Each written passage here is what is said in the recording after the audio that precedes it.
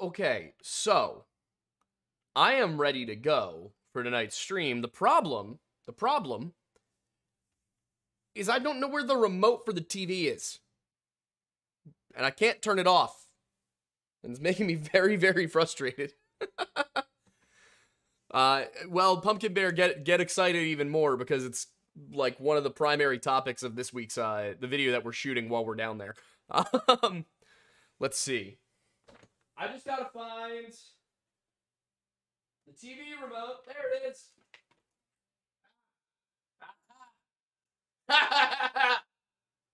It was hiding. It was hidden away. It was hidden away. No. God forbid there be buttons on the TV, right? God forbid we go back to the way it used to be, where you could just walk over to the TV and hit a few buttons to get what you needed. No, none of that. None of that, kids. These days you need a remote for everything. For literally fucking everything. It's actually incredible. I'm gonna try and adjust this camera maybe some. See, now I'm like... I feel like I'm too far to the one side. It's whatever.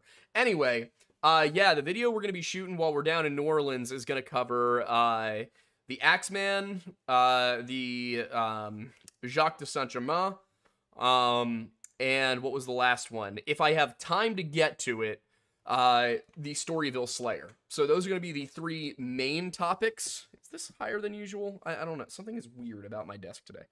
Yeah, I don't know. Anyway, those are going to be the three main topics. We're also going to be diving into some of the mystery regarding the Natchez people, a Native American nation from the Mississippi Valley. If I could just get this angling right. Yeah, Native American nation from the Mississippi Valley who are oddly distinct from all of the other ones. Although this may be a case, as I'm looking more and more into it, this may be a case of the Natchez being part of a group and there just not being enough to it, enough research done. So it may just be that we need to do more research on the topic, not just me, but as a field, as historians, than has been done. We have pretty expansive dictionaries, and we know a good amount about the vocabulary and the grammatical structure of these groups, these people, these Native Americans, but we don't have an answer yet. Some of the issues are that, well, yeah, the vocabulary matches, but the grammatical structure doesn't. The syntax does not. In other cases, it's that the syntax matches, but the grammar doesn't. So the question is, what happened? You know, how did we get to this point where this language is apparently not connected to any of the others? There's also the fact that Natchez is basically, how do I put this? The area of the United States where the Natchez language existed also contains four other language isolates. It is very valid to ask the question, how on earth do you fit 5 completely isolated languages that are not connected to each other, nor to those surrounding them? How do you have 5 of those in a land area smaller than that of the country of Greece? That's kind of the question I have, and it might be one of those things where it's like, well, we're not going to get an answer to that, you know, within my lifetime, let alone within the week it takes me to research for a video. Especially since I basically only had today to research it, and I did not finish it, so I'm going to be doing a lot of it on the plane tomorrow. But yeah, so the Natchez stuff's very interesting. I've seen a number of theories going so far as to suggest that they are Mayans, or even Aztecs. The thing is, they're a little... I'm coming to a hypothesis as I do more and more of these videos, and I don't think that that they're going to have been a waste of time, because what I'm coming to understand and to wonder myself is, are we seriously underestimating what has been known as the Mississippian culture?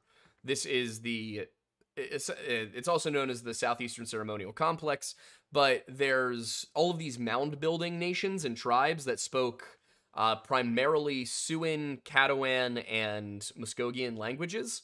All of these groups we've sort of believed had a general shared maybe religion, but that they weren't part of the same nation. I'm wondering more and more, were they in fact related? Like, were these different languages that were all part of the same empire? Was the Mississippian culture actually an organized, structured nation state in and of itself that maybe started on one part of the Mississippi and expanded its way outward and had essentially a golden age, something akin to the Roman Empire, or the Persian Empire, or Alexander's Empire, and we happen to get over here at the tail end of it? That's what I'm starting to wonder. Obviously, you know, I am not an anthropologist. I'm not a historian of the Native American peoples, but I think that that's all very relevant information. I think it's all worth looking into, asking questions about. And, you know, that's, at the end of the day, I think that's what we need to make history back into, was people asking questions and then going and researching to find out if it was right. We've become so concerned, so sterile as a field regarding not rocking the boat. You know, constructing a simple, easy to understand, easy to teach narrative. And I think that in some ways, progressivism in academia, in the academic sense, has led to us failing to ask the right questions because we're afraid of offending people.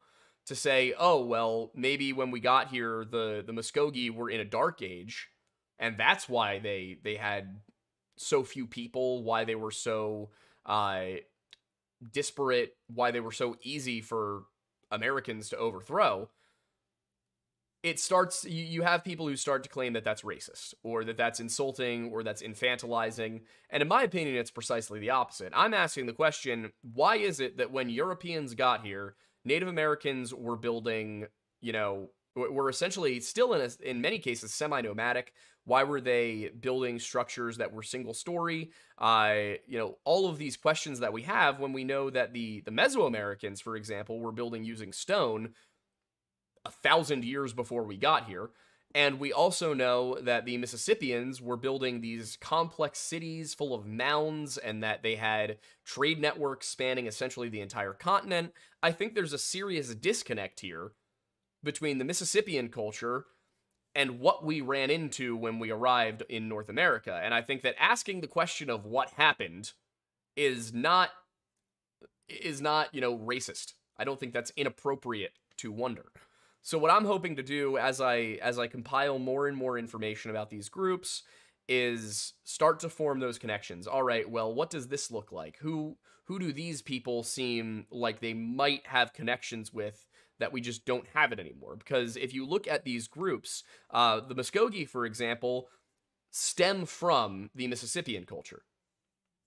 Their language is one of the primary language families of the world, so far as we know. It appears to not be a descendant of any sort of language that we would recognize in the Americas. So it's not, the way that things currently look with linguistics, it appears that, for example, Algonquin and Iroquois are not from the same language family. By the same token, Iroquois and Muskogee are not from the same language family. There is a Proto-Iroquois, there is a Proto-Algonquin, there is a Proto-Muskogean. So you see these sort of like weird divisions that when you look at Europe, and you look at Africa, and you look at the Middle East and Asia, the way the Native American distinctions work doesn't fit with the way we see everything else. Usually, like taking Indo-European, which is, I know Indo-European better than I know Afro-Asiatic and those other language groups. But Indo-European originates with the Yamnaya culture. The Yamnaya culture comes into North America, or not North America. The Yamnaya culture spreads west and south out of the Caucasus and into Europe and the Middle East. And what do we get? Well, we end up in a situation where Sanskrit, Persian, the Balkan languages, Celtic, Germanic, Nordic, these languages, despite the fact that they're not mutually intelligible, we can trace them all back, for the most part, to a set of shared common sounds. And we can hypothesize, we can theorize that these languages were descendant from one language spoken, or at least one language family spoken by this migrating corded ware culture. So, if that's the case over there, and what we saw was that they migrated into Europe and seem to have completely eradicated, for the most part, the pre-Indo-European languages. By the Roman period, essentially nobody is speaking a non-Indo-European language. The Etruscans are gone. The Basques are relegated to a very small region. We don't know what the language of the pre-Celtic inhabitants of Britain and Ireland sounded like, so it's impossible to guess there. Point is, when the Indo-Europeans came into Europe, Indo-European became the only language family that mattered. It was the only big one. And yet, when we look over at the Native American tribes, we find that they do not seem to have the same situation. This is an entire continent with not one, but multiple language families. And they're not connected to each other either. We're not looking at Algonquin being easily, obviously descended from Athabascan or Dene. The two languages have certain things in common, and the cultures certainly have mythology in common, but they speak two completely distinct languages, language families. And then you get the same for the Uto-Aztecan and for the Muskogean and the Iroquois. All of these different languages all over the Americas that all descend from completely isolated groups. And how the hell did that happen is a huge question that I cannot for the life of me understand why it is not a bigger issue in history. You know, we're sitting around and we've got all these people who are talking about Tartaria or Atlantis or Mu or Lemuria, and don't get me wrong, I find Atlantis to be a fascinating subject. But we have another more solvable mystery right in front of us, and one that, if we were to solve it, might actually give us answers about some of these other big things. If we're wondering about the possibility of ancient, really ancient lost civilizations, are we maybe screwing up by not investigating these weird differences in how the Americas function? But, anyway, that's my 10, 12-minute monologue to get the episode started. We're going to start this one off with a channel that I have historically been very, very, well, let's just say I don't love these guys, but I know they're popular. So we're going to look at BuzzFeed Unsolved, because they have a video with 20 million views on the Axeman of New Orleans. So what I want to know is, do they say anything really stupid that I should just avoid this week? But yeah, so that's kind of how I see all of that. So I hope that wasn't too in the weeds for anyone. But yeah, so that's what I've been super, super, super interested in all day, is where the hell did these people come from? So I'm going to really quickly close a door, and then I will be back.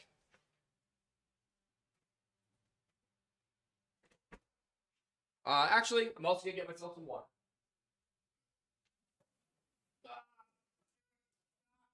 Got it. Got it. Got it.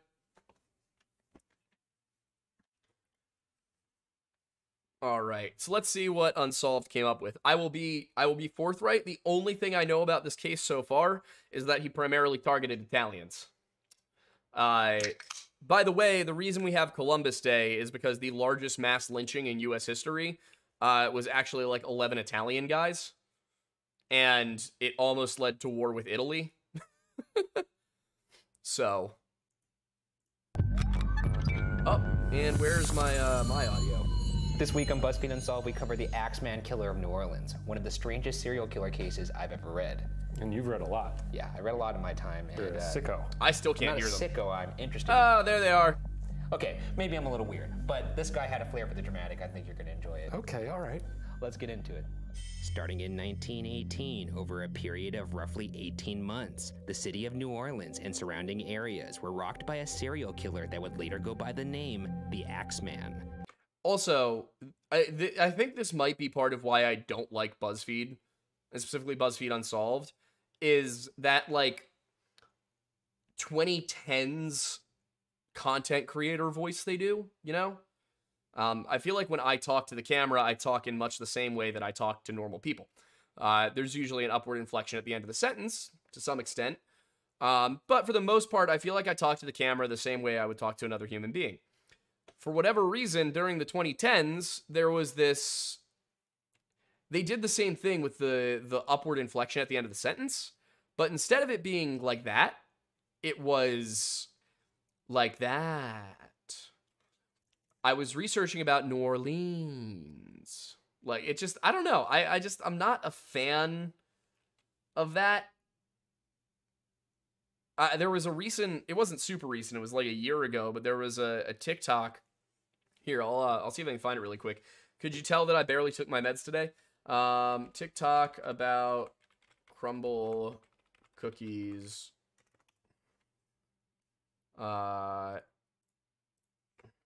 Versus other cookies? I can't remember. What was was it Insomnia? It wasn't. I can't for the life of me remember, but it was this one TikTok.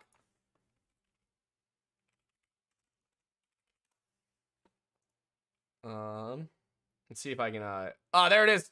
Crumble cookies versus Last Crumbs lemon cookie. Crumble, very refreshing and tastes like the Starbucks lemon loaf.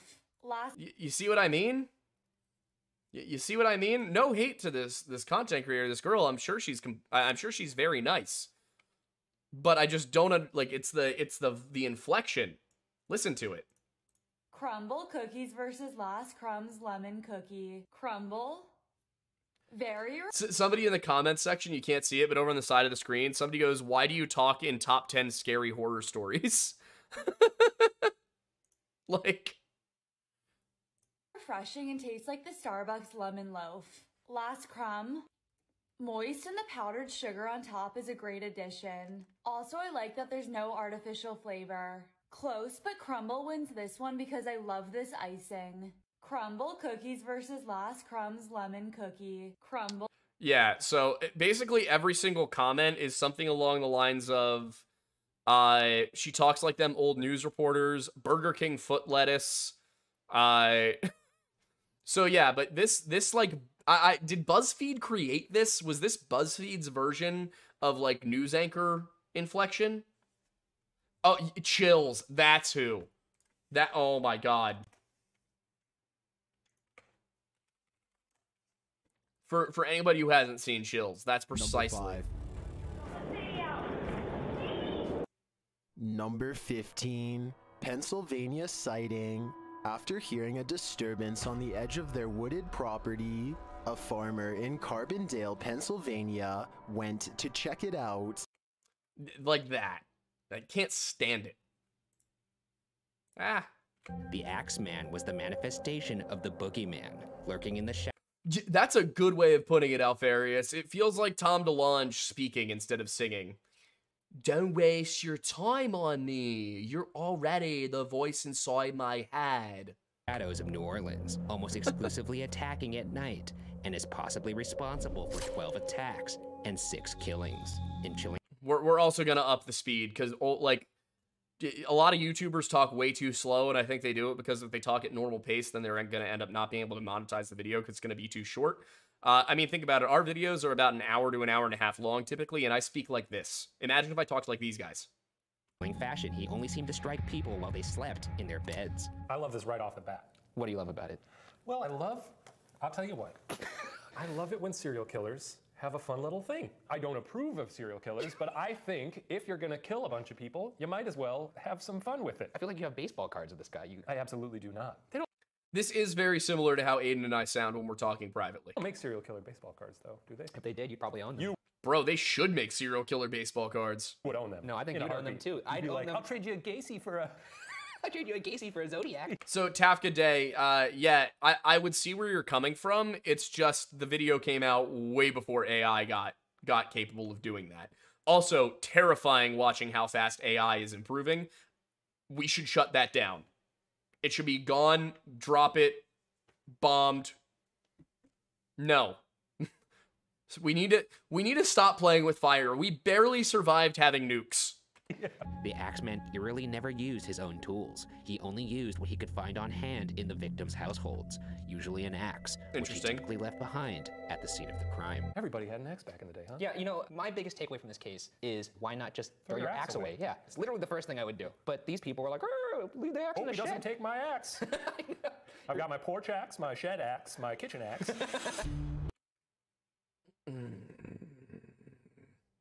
His creepy tendencies now established. Let's get into the timeline. Also, Pumpkin Bear said, the Deer Women legend from the natives in Louisiana. Did you happen to see my message on Discord by chance? I had not, but I will take a look at it. On May 23rd, 1918, at 4901 Magnolia Street, the first suspected Axeman attack occurred. Catherine and Joseph Maggio were struck violently by an axe, a straight razor used on their throats. Wait, he hit him with the axe and then cut their throats? I don't know. It also could have been since it was his first one, he was figuring out if he he was was going to dabbling be. in, He was like, like, different Okay, either there I'll they be are. the Axeman Yeah, or the Razor remind me to get back to you after I finish up shooting this video. Boy. Razor Boy would be. But let me just really quickly read it. Saturday I might be able to make work. I get in tomorrow. Aidan gets in Thursday, but I believe we're doing dinner Thursday. So we'll probably be out and about Saturday to film. So that would be probably the best day to do it. Yeah. Be a good sidekick for him.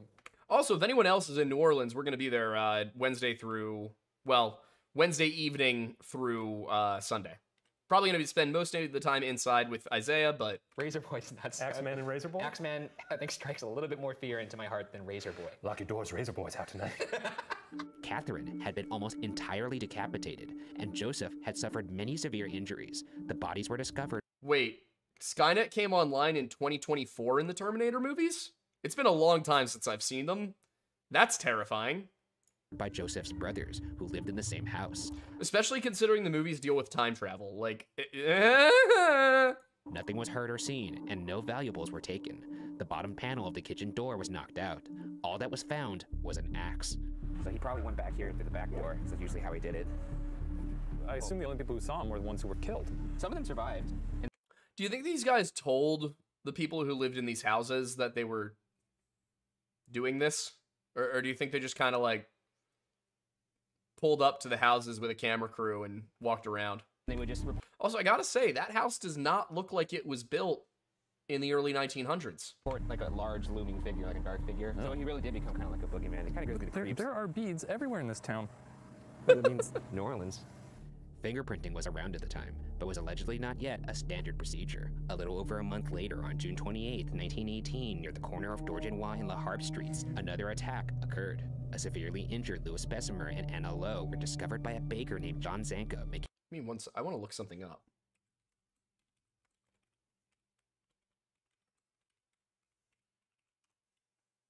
Yeah.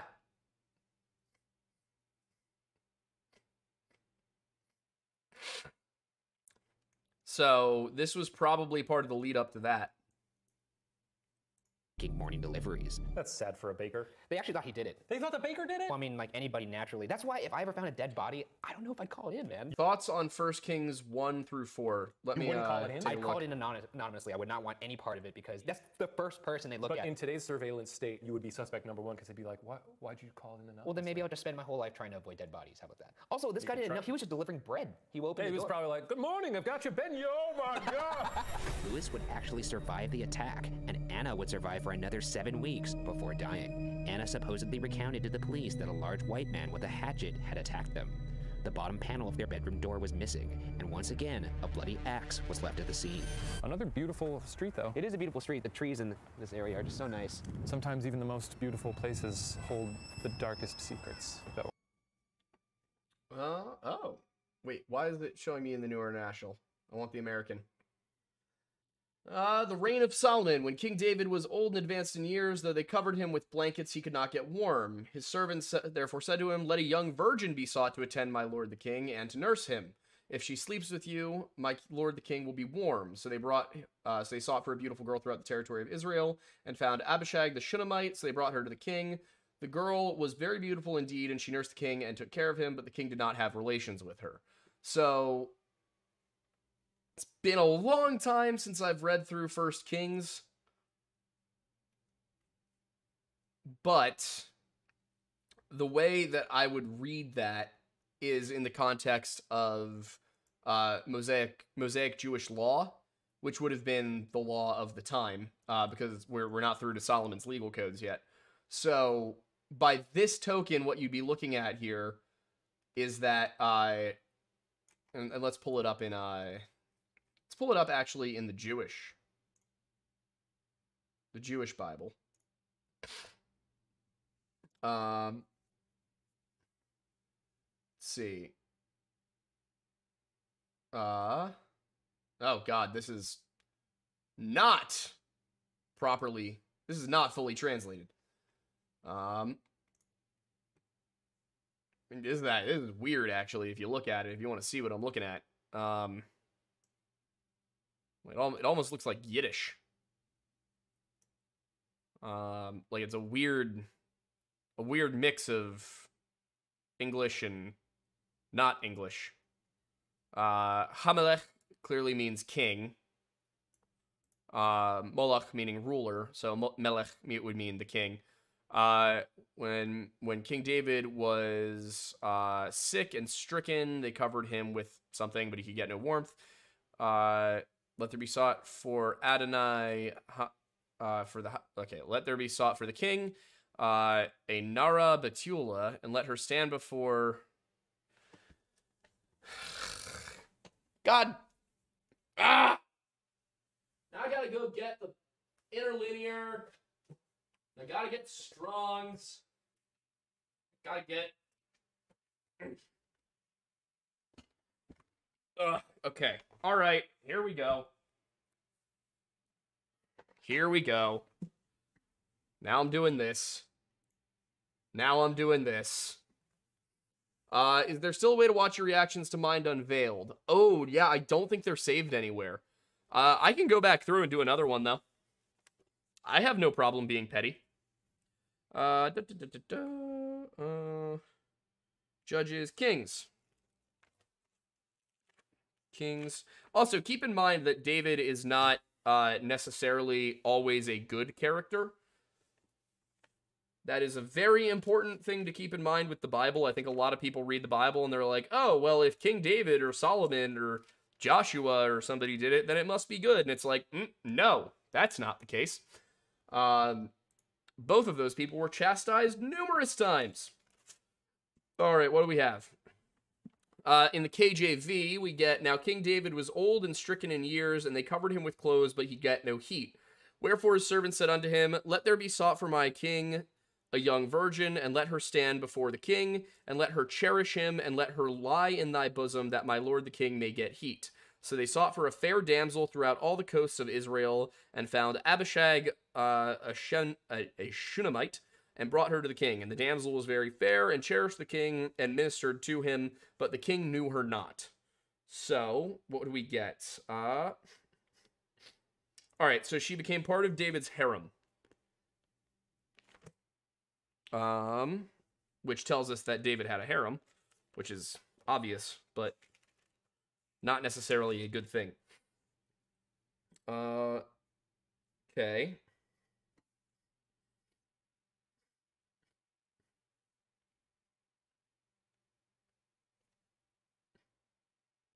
You read through it a little bit. I mean, this is the ascension of Solomon, basically, so.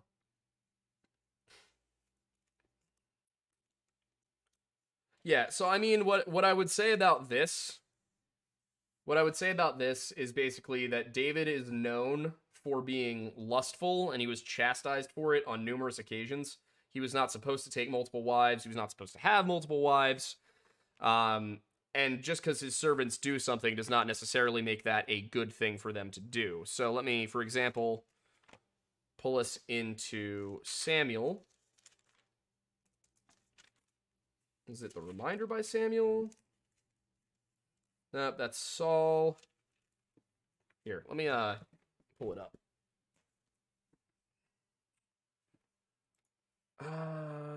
Okay. King David and Bathsheba. That is 2 Samuel 11. Pull it up so you guys can see what I'm talking about. But we're not going to do the NIV because why on earth would we use the NIV? It's awful. We'll use the, let's do the New American Standard. I like that one. Okay. Where is the important one? Messenger departed. That's Uriah. Lord sent Nathan to David. Here we go. Then the Lord sent Nathan to David, and he came to him and said, there were 2 men in a city, the one wealthy, the other poor. The wealthy man had a great many flocks and herds, but the poor man had nothing at all except one little ewe lamb, which he bought and nurtured, and it grew up together with him and his children, and it would eat scraps from him and drink from his cup and lie in his lap and was like a daughter to him. Now a visitor came to the wealthy man, and he could not bring himself to take any animal from his own flock or his own herd to prepare for the traveler who had come to him. So he took the poor man's ewe lamb and prepared it for the man who had come to him. Then David's anger burned greatly against the man, and he said to Nathan, as the Lord lives, the man who has done this certainly deserves to die. So he must make restitution for the lamb 4 times over, since he did this thing and had no compassion. Nathan then said to David, you yourself are the man. This is what the Lord, the God of Israel, says. It is I who anointed you as king over Israel, and it is I who rescued you from the hand of Saul. I also gave you your master's house and put your master's wives into your care. And I gave you the house of Israel and Judah, and if that had been too little, I would have added to you many more things like these. Why have you despised the word of the Lord God by doing evil in his sight? You have struck and killed Uriah the Hittite with the sword. You have taken his wife as your wife, and you have slaughtered him with the sword of the sons of Ammon. Now then, the sword shall never leave your house, because you despised me and have taken the wife of Uriah the Hittite to be your wife. This is what the Lord says. Behold, I am going to raise up evil against you from your own household. I will take your wives before your eyes and give them to your companion, and he will sleep with your wives in broad daylight. Now keep in mind, at this point, it has already been made rather clear that marriage is supposed to be monogamous. You're supposed to have one man, one wife. David has gone outside of this, and because he is the king, it has been okay, basically. This has been determined not to be a grave enough sin, not a big enough issue. It's basically, I don't think at this point it's been made clear, that I don't think it's been written down that monogamy is the only thing you're allowed to do, essentially, is what I'm saying here. But yeah, this is, yeah, it looks not great, but you got to remember that there's a whole entire context when you're dealing with the Bible. Ben, I'll humor you one more time, but then I gotta get back to the subject. Proverbs 21:19. Proverbs 21:19. 21:9. Sorry. It is better to live on a corner of a roof than in a shared house with a contentious woman. Yeah, this is a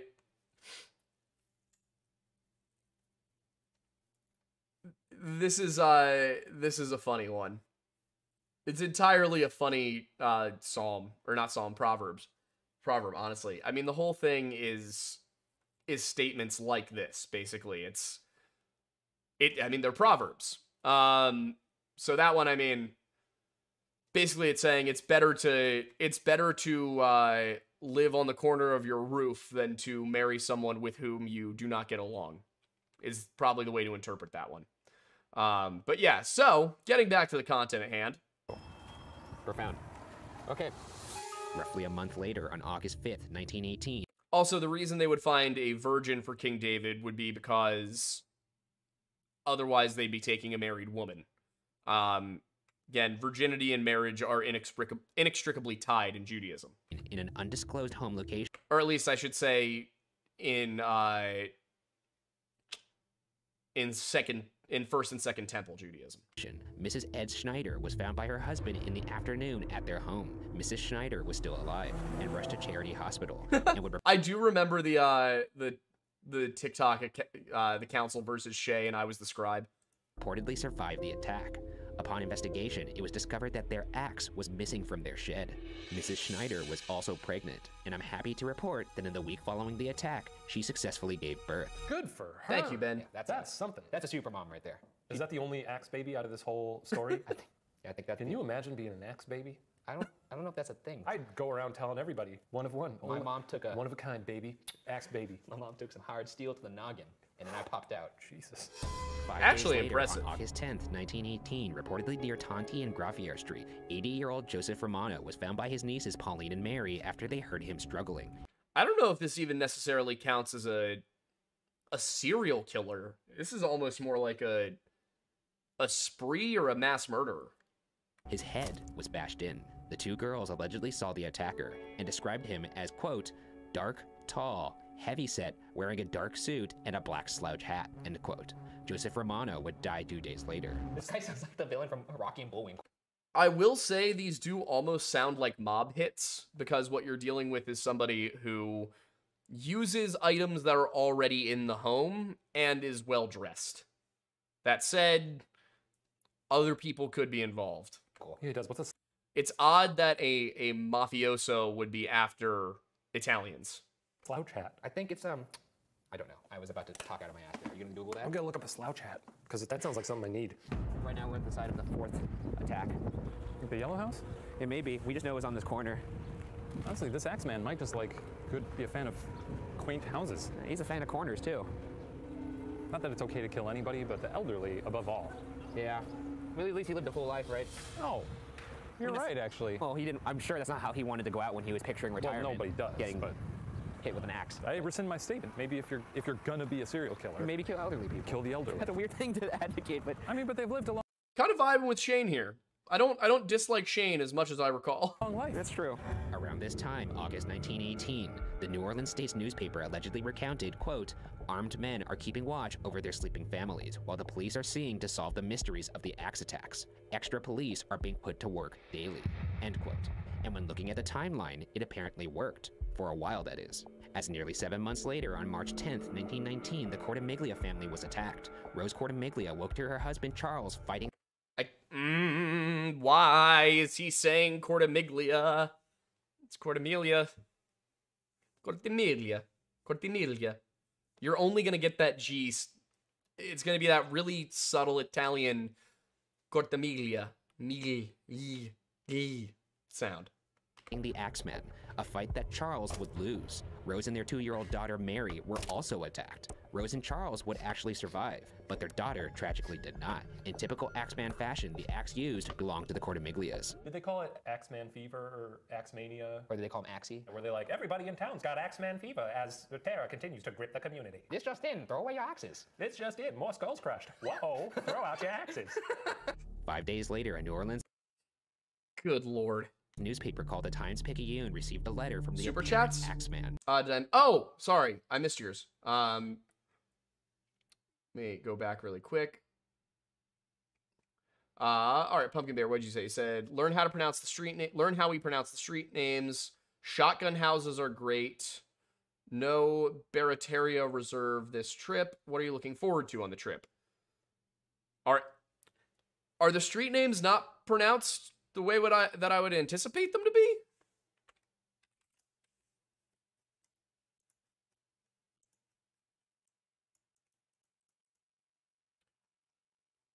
I'm gonna grab a random street. I mean, I would assume that, like, that looks like Rampart. That looks like Basin.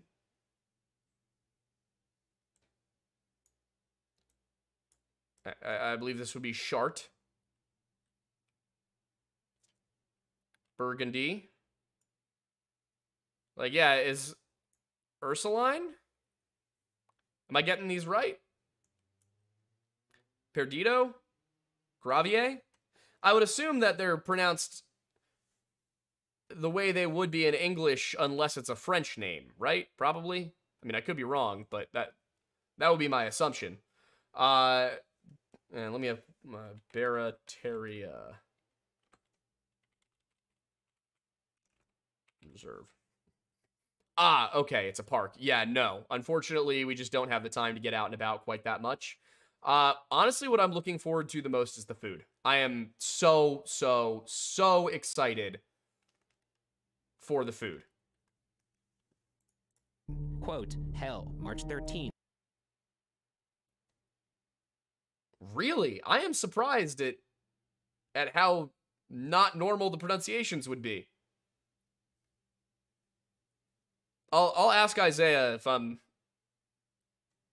good. 1919. Esteemed mortal. Listen, Mustang Mama, I'm just jealous that you guys are getting snow. We got one little snowstorm over the weekend, and it ended up somehow getting warmer afterwards and then raining.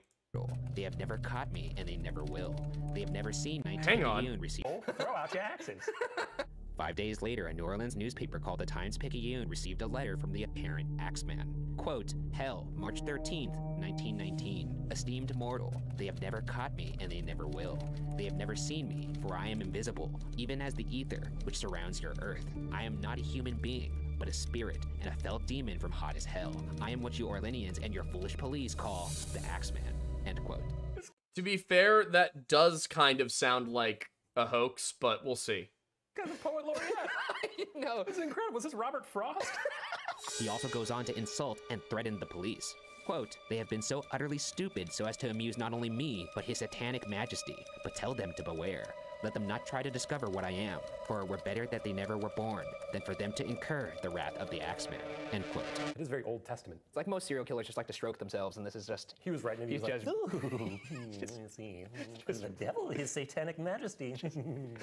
That'll get him. Time to go murder again. I Goes on will. to remind the people that he could be worse. Quote, undoubtedly, you Orleanians think of me as a most horrible murderer, which I am, but I could be much worse if I wanted to. At will, I could slay thousands of your best citizens, for I am in close relationship with the angel of death. End quote. Not to discredit him, but he is killing people in their sleep with an axe. And what's his success rate? I gotta say, your striking power and aim isn't Johnny on the spot. Yeah, you should be batting 1,000 at that You point. should be batting 1,000. However, the most important clause is a specific threat that would terrify the entire New Orleans community. Quote, now, to be exact, at 12:15 o'clock earthly time, on next Tuesday night, I'm going to pass over New Orleans. In my infinite mercy, I'm going to make a little proposition to the people. Here it is. I am very fond of jazz music, and I swear by all the devils in the nether regions that every person shall be spared in whose house a jazz band is in full swing at the time I have just mentioned. If everyone has a jazz band going, well then, so much the better for the people. One This almost feels like somebody who makes jazz music trying to capitalize on a serial killer. thing is certain, and that is some of those persons who do not jazz it on Tuesday night, if there be any, will get the axe. Jazz it! You better jazz it! I will say, it feels very Old Testament, very like Passover, you know? Like that is a New Orleans version of Passover right there. When you think about it. You know, paint your doors with lamb's blood. Play jazz music in your home. It sounded I mean, here, I'm going to pull that up for you. You go into Exodus, Plague of Insects, the Passover Lamb. All right.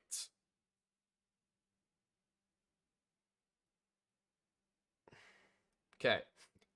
For the Lord will pass through to strike the Egyptians, but when he sees the blood on the lintel and the two doorposts, the Lord will pass over the door and will not allow the destroyer to come into your houses to strike you. I mean, this is just Exodus 12:23, but with jazz?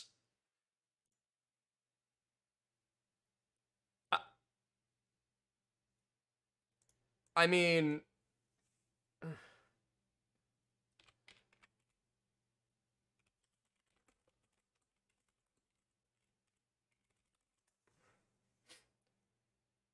like, I'm just kind of imagining the angel of death going door to door and just hearing a little bit of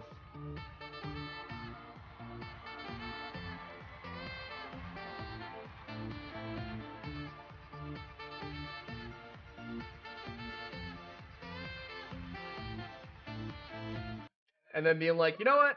Nah, they're good. They're chill. They're cool. Literally, this guy's showing up at the door with an axe like, yo, like Jazz. Watch the video I just sent you on Discord. Let me see. Ooh, okay.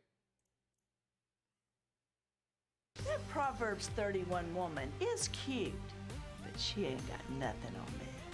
This is Hey, I'm communion. Callie, and I'm pronouncing words. We are pronouncing New Orleans street name. All right. Here we go. Real quick. I'm gonna try and guess. Ready? Calliope. You can't see it on your screen, but it's there. See? I'm guessing it's Calliope. Contestant number 1, Cantaloupe. Calliope? Calliope. Calliope? It's not Calliope? Calliope? 1, Cantaloupe. Calliope? Calliope. Calliope. Calliope? Calliope? Ah, okay. Calliope. I don't think that's very French, though. Oh my God. Melpomene. Melpomene. Okay, they didn't include this one. That does look like melpomene. Melpomene. Melpomene. Melpomene. Okay, fair. Don't Melpomene. do me like that. All right, don't got do it. my street like that. It's melpomene, not melpomene. Yes, don't let nobody tell you anything different like what? that. Melpomene. Melpomene.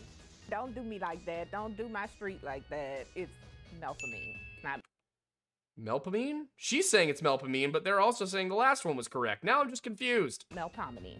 Yes, don't let nobody tell you anything different. Terps. Terpsichore? Says shore. Terpsichore. Terpsichore. Terp. Terpsichore. Sickery? Terpsichore? Terpsichore? No. It looks, there's chore, there's a Terpsichore, yeah. Utreep? No. Uterp? Uterpy? Uterp. Thinking uterp. Uterpy. Uterp. Uterp. Uterp. Uterp. Got it. Is that it? Oh my gosh. Now, I used Pardon? Chupitula? Chupitula. to work on this street. I used to run a store on this street. Chupitulus. Pupitulus. Chupitula. Chopitulas. To chow patulus. Chapatulus. Yep. Chupitula. Chopatulus. I was close. Right off the river, down the street from the zoo. Carindale? Carondelet? Carondelet? Carondelet? Carondelet. Carondelet. Carondelet. Charondelet. Is Carondelet. Is it Carondelet? New Orleans. Really? Carondelet. Interesting. Quit trying to mess with us. I'm gonna go with my gut on this one. That looks like birth. When I saw this, the first thing I thought was birth. I will birth you. Birthy? Birthday. I've never seen that street. Bertha? Buth. Buth? No, that's wrong. I'm digging it up. You so fat, do Dufasat? Dufosat. Dufasat. Dufose. Defasat. Dufasa? I feel like that's it. The faucet. Defaucet? Turn on that faucet. Do you have a faucet? Turn Yeah, this is not French. on that faucet. So that's not Milan, is it? That word is the word Milan. Milan. Melon? Milan. Mylan. No. No. Yeah. Yeah, I knew a Milan back from school days, yeah. Everybody knows a Milan. So I think this is a trick. It can't be. That is the word Socrates. That is straight up. There is no other word that could be based on other than Socrates. So of course it's going to be Socrates or something like that. Socrates. Socrates. Socrates? Socrates. Socrates. I don't know. Philosopher's name is Socrates, but this is probably Socrates. Socrates. I hate this. I hate this. I don't know what they was thinking. Y'all trying to fool me.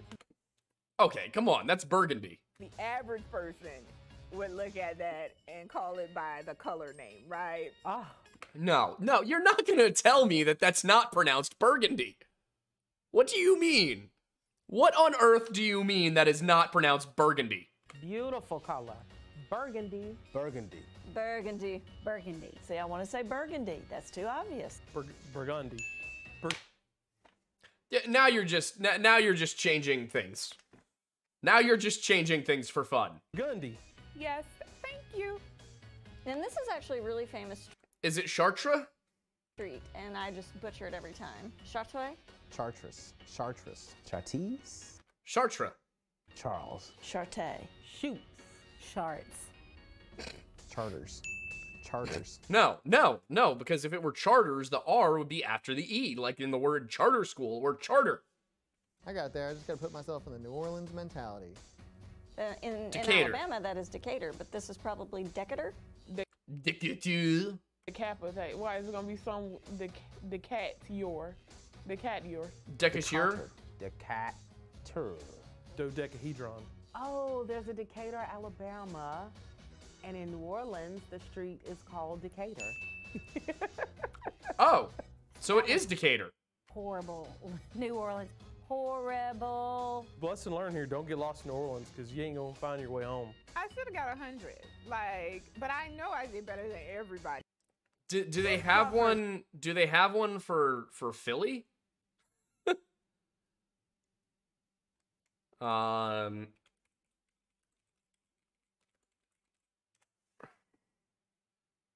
Let's see. No, see, this is just sad. Here we go. Hard to pronounce Philadelphia places, because I'm confused. I knew there had to be one for this. All right, here we go. Here we go. Now I'm excited. Now, how about this, Pumpkin Bear? Come on. How do you pronounce that word? How do you pronounce that? How do you pronounce that word?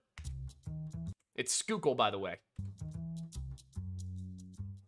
Or Schoolkill, depending on if you're old. Schuylkill. Schuylkill. Wow, for a news network, they have really bad audio. Schuylkill. Schuylkill. Schuylkill. Oh! Didn't see that one. Where is Care 11? Oh yeah, all right, there we go. Didn't see that one. What do you guys think? What do you guys think? BALACYNY or WYD?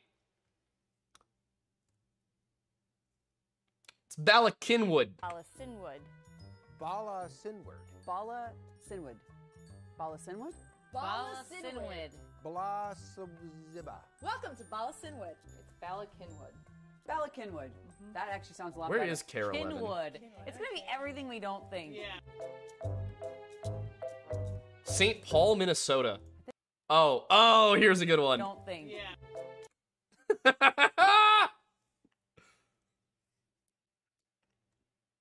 Who named Philadelphia? William Penn, I believe. What do you guys think? I think it's going to be Manayunk. Manayunk. Manayunk. Manayunk. I like Manayunk. Manayunk. Manayunk. Manayunk. You're actually correct. Yeah. It is Manayunk. So yes. Good job. All right. We got one. Balakinwood is Welsh. Schuylkill is Native American. I think it's Lenape. I want to say these are Lenape words. Manayunk is also, I believe, Lenape, as is this one. What do you think this one is, kids? We call it Conchi. That won't help.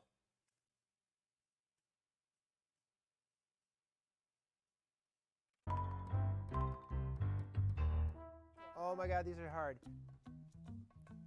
Conchacacong. Oh my goodness, what is this?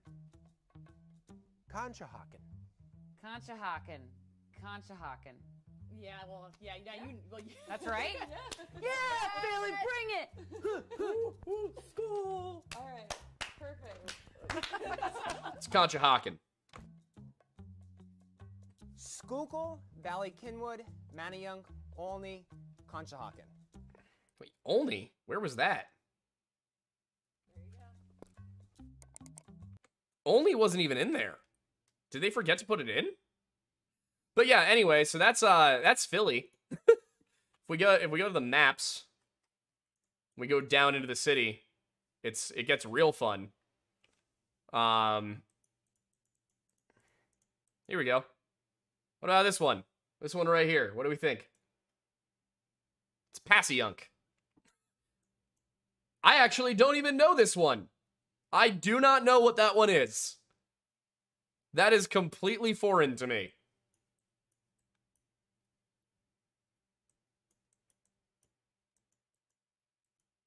This is West Philly, across the river. But yeah, I mean, like, we got a bunch of these. Hartranft? I don't even know if that's right. But yeah. What do you guys think about this one right here? It's Juniata. Oh, you mean Clanfer Perwingle, Clanfer Perwingle, Clanfer Perwingle Gogri Quirndrob Quilentecilio Gogagogach? That one? Which is actually pronounced... Today we had a big contrast in temperature across the UK, just 12 degrees over coastal parts of eastern England with cloudy skies, but in the sunshine in northwest Wales at RAF Mona, just up the road from Llanfair Pwllgwyngyll Gogera Quindrobol, Llantecilio Gogogoch, the temperature got to 21 Celsius. Yep. He just hits it. It means, the word actually means, where is it? It's St. Mary's Church in the hollow of the White Hazel near to the rapid whirlpool of Llantecilio of the Red Cave, which means that it's entirely possible that there is also a St. Mary's Church in the hollow of the White Hazel near to the rapid whirlpool of Llantecilio of not the Red Cave, or more likely, that there is a St. Mary's Church in the hollow of the White Hazel near to the rapid whirlpool, but it is not near to the rapid whirlpool of Llantecilio of the Red Cave, but rather a different rapid whirlpool. Very important.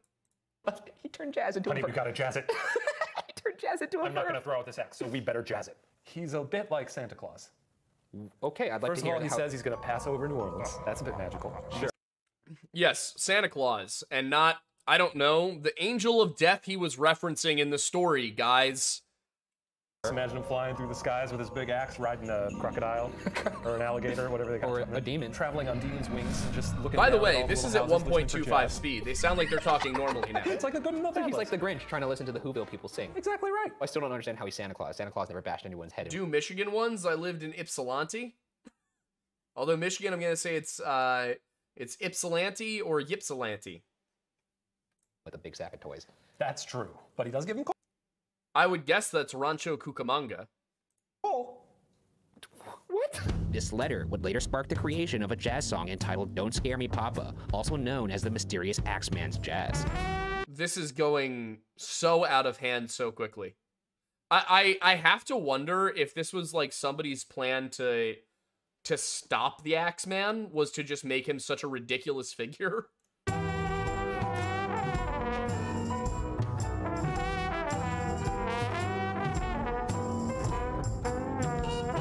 The Tuesday night mentioned in the letter was March 19th, 1919. It is said that the city was truly alive that night, as people blasted jazz music in their homes, and those who did not have a record player poured into local jazz clubs to stay clear of the Axeman's wrath. It's Yeah, all of this sounds like outside, like something else entirely. worth mentioning that Like they were trying to catch the guy somehow. nobody was killed on March 19th, 1919. So he kept his word. Very Apparently everyone was jazzing it. You know what? He was probably just gonna be out of town. He thought, wouldn't this be funny? I've got a business trip that weekend. Let's see how many smokers I can make dance. Yeah. On August 10th, 1919, Steve Boca was badly injured in his home after he awoke to a man next to his bed with an axe. Boca managed to survive the attack, reportedly staggering to a friend's home, who then called the police. Boca did not regain his memory, likely due to the blows to the head. Yeah, that'll do it. Yeah, that usually does it. Yep. Yeah. I once fell into a pile of bricks when I was a kid. What? And I don't remember much of it after that. What? Yeah, I was climbing because we were playing hide and seek. I was trying to hide, and I thought I had the best hiding spot. Turns out I was wrong. The branch broke, and I just... This explains a lot. You fell into And after that, I could see ghosts. I don't think it gave you the vision. It gave me my eyes. I think it put a hole in your brain. Later that month, or in early September, on 2128 2nd Street, 19-year-old Sarah Lawman was reportedly attacked by someone who entered through an open window. When she regained consciousness, she could not recall details of the attack. So this is the site of the second to last attack. And apparently the house is gone. No. Yeah. About 2 months Seems later, like the kind of thing you could have figured out before you got there. on October 27th, 1919, at the corner of South Scott and Ulloa Street, the suspected Axeman attacked Esther and Mike Pepitone. Esther reportedly awoke around 1 a.m. to her Yeah, this is on 1.25 times speed. husband screaming and ran to the bedroom. Her husband's head was struck 18 times and died 2 hours later. Esther saw 2 figures in the bedroom, but could not identify them as they fled the scene. By the way, 2 figures. Razor Boy. Oh my God, no. He's back. No, we're not calling. He's back from boarding school. A bolt with a heavy nut, something used to secure a circus tent, was one of the apparent weapons. There was a circus on the nearby Tulane Avenue that weekend. Was this the last one? Yes. If this guy survived for 2 hours after getting struck 18 times, the Axeman probably wasn't used to that kind of resilience. He probably hit him once, and the guy was like, "Oh boy, what a bump!" And he was like, "All right, I guess I'll hit you again." He was like, "Oh my goodness, that didn't feel much better." He was like, 3, 4, 5. This takes us to the supposed end of the Axeman's killing spree. And with that, let's get into the theories. The first theory. Okay, well, was there a circus in town the whole time? Because that would explain it. Is that perhaps not all of the killings were the work of the Axeman. Some speculate that the Axeman's presumed final killing of Mike Pepitone was actually a mafia killing, due to Mike Pepitone's father killing a man in the past. Another Axeman attack that is scrutinized is the second attack on Louis Bessemer and Anna Lowe. If you'll recall, Louis Bessemer was severely injured, and his partner Anna Lowe was killed in that same attack. However, Bessemer was charged with the murder of Anna in bizarre fashion. Police found that Bessemer had written letters back and forth in Yiddish and Russian. They eventually came to the conclusion that Bessemer was part of a German spy ring, or spy master for the Kaiser, and the attack had nothing to do with the Axeman. A spy's not gonna bash someone's head in with an axe. And then bash his... Eventually, bizarre fashion. Police found that Bessemer had written letters back and forth in Yiddish and Russian. They eventually came to the conclusion... Would you write Yiddish in Hebrew script? I think Yiddish would be Latin script, wouldn't it? That Bessemer was part of a German spy ring, or spy master for the Kaiser, and the attack had nothing to do with the Axeman. A spy's not gonna bash someone's head in with an axe. And then bash his own head in. Right. He's gonna lower a string from the ceiling and put a drop of poison on it and let that poison fall into a sleeping person. Yeah, that seems a little silly. His mouth, right in there. Well, if they're sleeping, then why don't you just drop it into their mouth like a little droplet thing? Why I don't know. That's what spies do.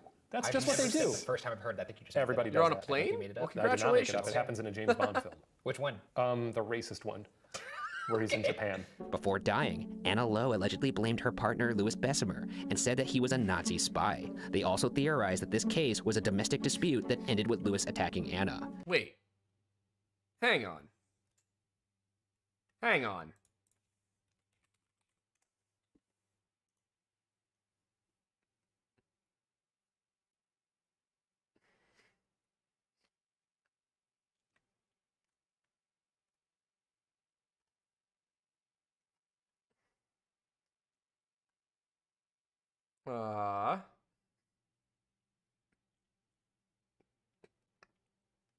Okay, so she told them that it was a mulatto man.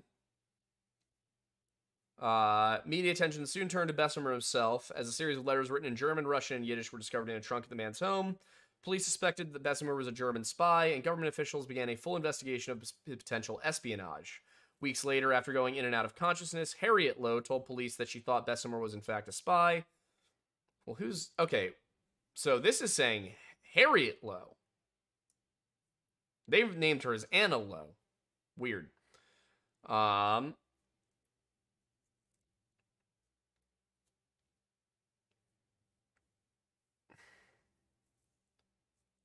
Okay. Media attention soon turned to Bessemer himself as a series of letters written in German, Russian, and Yiddish were discovered in a trunk at the man's home. Police suspected that Bessemer was a German spy, and government officials began a full investigation of his potential espionage. Weeks later, after going in and out of consciousness, Harriet Lowe told the police she thought Bessemer was in fact a German spy, which led to his immediate arrest. What was the relationship between the two?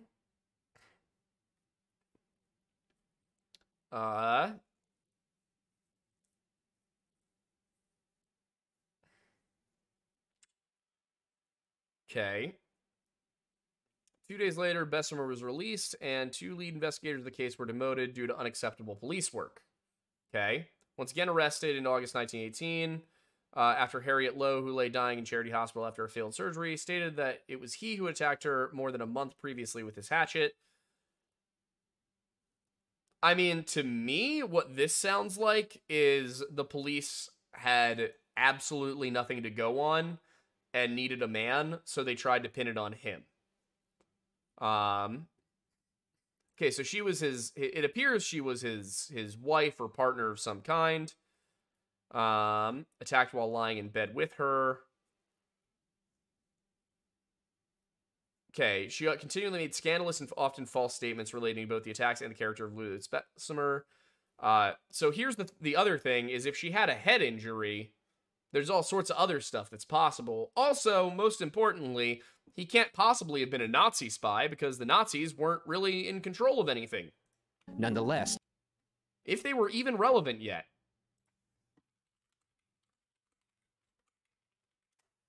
Yeah, no, the Nazis didn't exist yet, so it wasn't a Nazi spy. Louis Bessemer was acquitted. There were definitely things that suggested this was the work of the Axeman, mainly the fact that it happened at home at night while they were sleeping with an axe. That would take such an enormous amount of fortitude to be able to, really smash someone. And then also, I have a hard time pulling off a Band-Aid. Though, you are a wimp, and if anyone would have mental fortitude to do something that would be painful, it would be a spy, wouldn't they? I just think it's Okay, very I really think these guys have, a warped perception of what spies are, especially that long ago. You're calling me a wimp. Yeah. You sent me screenshots of names you want me to pronounce? Okay. You're a footstep and you go into, oh, I better hide under the bed. In vain with this theory, it's also speculated on the internet that some of the killings of the Axeman could have been the work of a copycat. The second theory is that given the context of his bizarre letter, some believe the Axeman to be a supernatural figure that could slip through tiny entranceways and become the large man that witnesses describe the killer to be. Probably not. No. Just a theory. Well, it's dumb. He shrunk down like a little mouse? Is that what you're saying? He's like Ant-Man? He's like, now I'm big, time to die. The last theory is actually a legitimate suspect, a man named Joseph Mumfree. To start on Mumfree, let's return to the Axeman's last crime, the attack on Esther and Mike Pepitone. If you recall, Esther survived the attack and her husband did not. Esther later moved to Los Angeles and remarried to a man named Angelo Albano. However, on the second anniversary of her former husband Mike's death by the Axeman, her current husband Angelo disappeared and was never found again. Esther recalled that before their marriage, Angelo had ended business relations with a man who went by many names, including Joseph Mumfree. On December 5th, 1921, Mumfree visited Esther's home at 554 East 36th Street in Los Angeles. He demanded $500 and Esther's jewelry, threatening that he would, quote, kill her the same way he had killed her husband, end quote. But, like a badass, Esther then killed him with a revolver. Whoa, good for her. We've had 2 badass ladies in the story. The girl who got whacked over the head, still gave birth and survived, and then this girl who got threatened and was like, oh, fuck that. Well, you know what I'll do is I'll shoot you. This is the spot where Esther shot Joseph Mumfree to death. Kind of crazy to think that this may be the location where the Axeman actually was killed. Good for you, Esther. Shoot him in the face. Yeah, I mean, what more can you do? I don't know. I mean, tracking that victim all the way over there. I don't understand why this guy is... It could just be that they haven't actually explained it very well, but... those are all the victims. Suspects.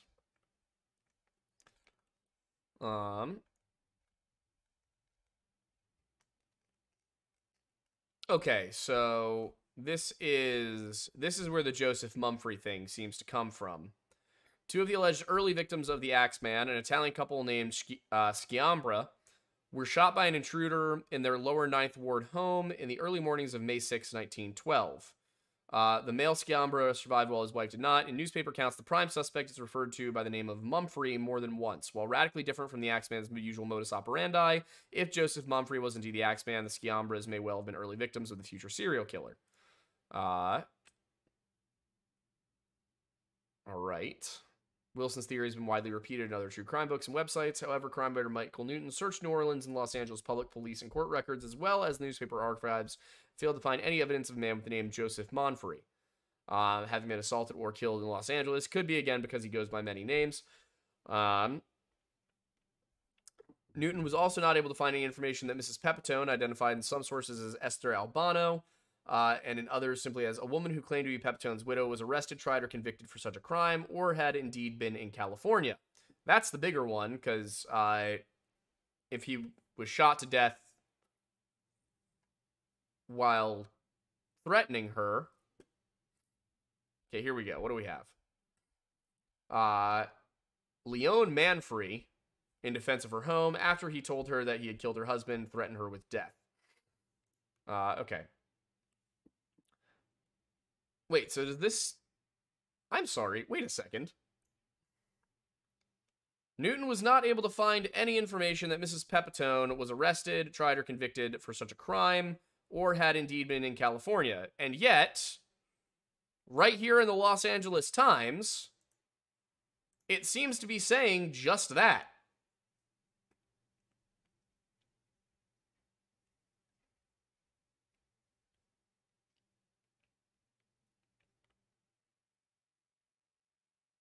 This is why you always gotta check your sources if you're using Wikipedia. Let's see.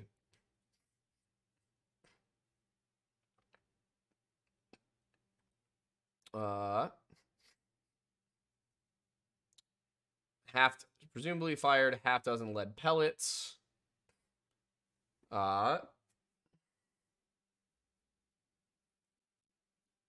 They're anxious to help prove her theory. They are jealous and incensed at the prosecution's theory that an unidentified man presumably fired the half dozen lead pellets into the victim. The reason is her assertion that she killed him in self-defense. Okay.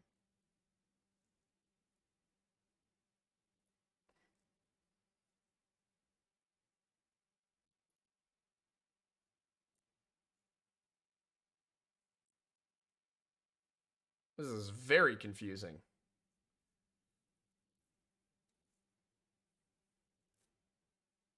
So the prosecution asserted that an unidentified man presumably killed him? This is very confusing to read.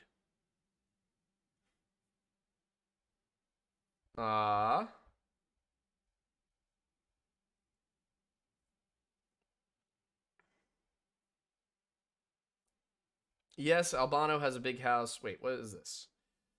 Here were some circumstances, part of which are known to Mrs. Albano, and the rest can be substantiated by Mrs. Griffith, her neighbor. Manfrey was Mr. Albano's business partner. They are said to have had disagreements over finances, and Mr. Albano took over Manfrey's interests. According to Mrs. Griffith, and these are entirely new facts just brought to light, she asked Manfrey a week after Mr. Albano's disappearance if she knew what had become of him. She quotes him as saying, "Yes, Albano has a big house and plenty of money. He is being held for some of that money. His wife will be asked for it after things quiet down." And furthermore, according to Mrs. Griffith and several other neighbors, 2 suspicious-looking men were seen lurking around the Albano premises for several nights prior to his disappearance. Manfrey walks in. There was a knock at the door before she could answer the summons. The door opened and Mr. Manfrey walked in. Manfrey closed the door, she says. She faced him across the dining room table. 10 feet away, he spoke in Italian, making known his errand without parrying words. In substance, she says he demanded $500 and all of her jewelry, giving as an alternative the remark, "If you refuse, I shall kill you just as I killed your husband." All right.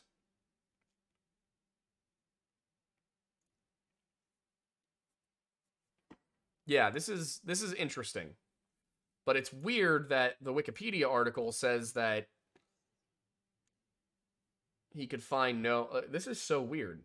Newton was also not able to find any information that Albano was arrested, tried, or convicted in such a crime, or indeed have been in California. This would suggest that she very much was in California. How is this paragraph on the same Wikipedia page next to an image proving it's wrong? Okay.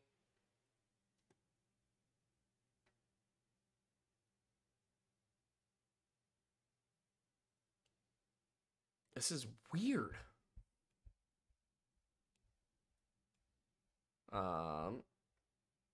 Yeah, this is a super weird little thing right here. Anyway. He actually indeed killed 2 of her husbands. Yeah. Whether or not he's the Axeman, shoot him in the face. Yeah, face full of bullets. You had it coming. Give him a bullet sandwich. Now, what does this have to do with the Axeman?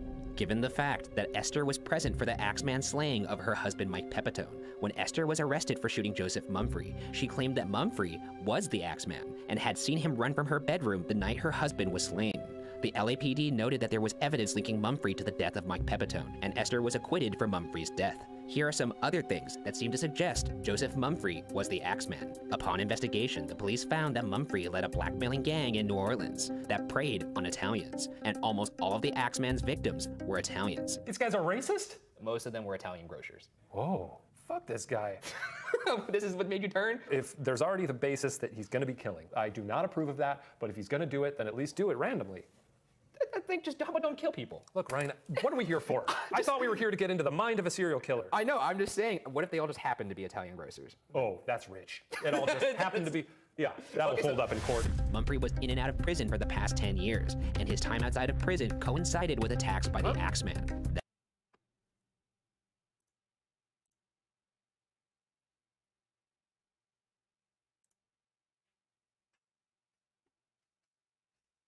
Huh?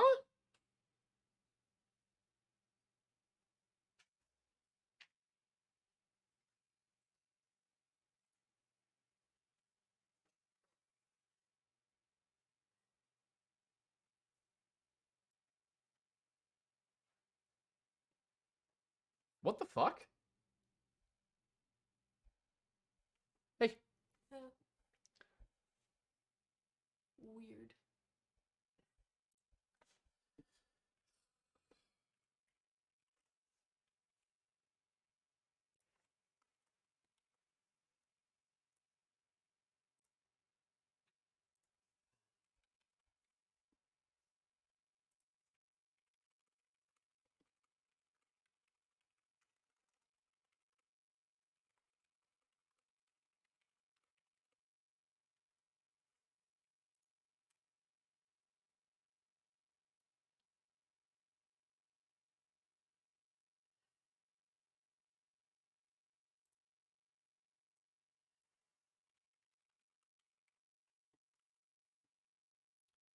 Hey.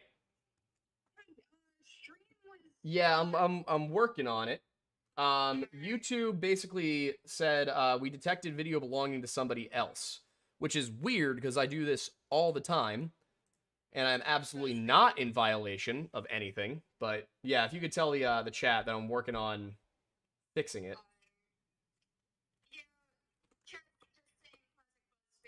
Yeah.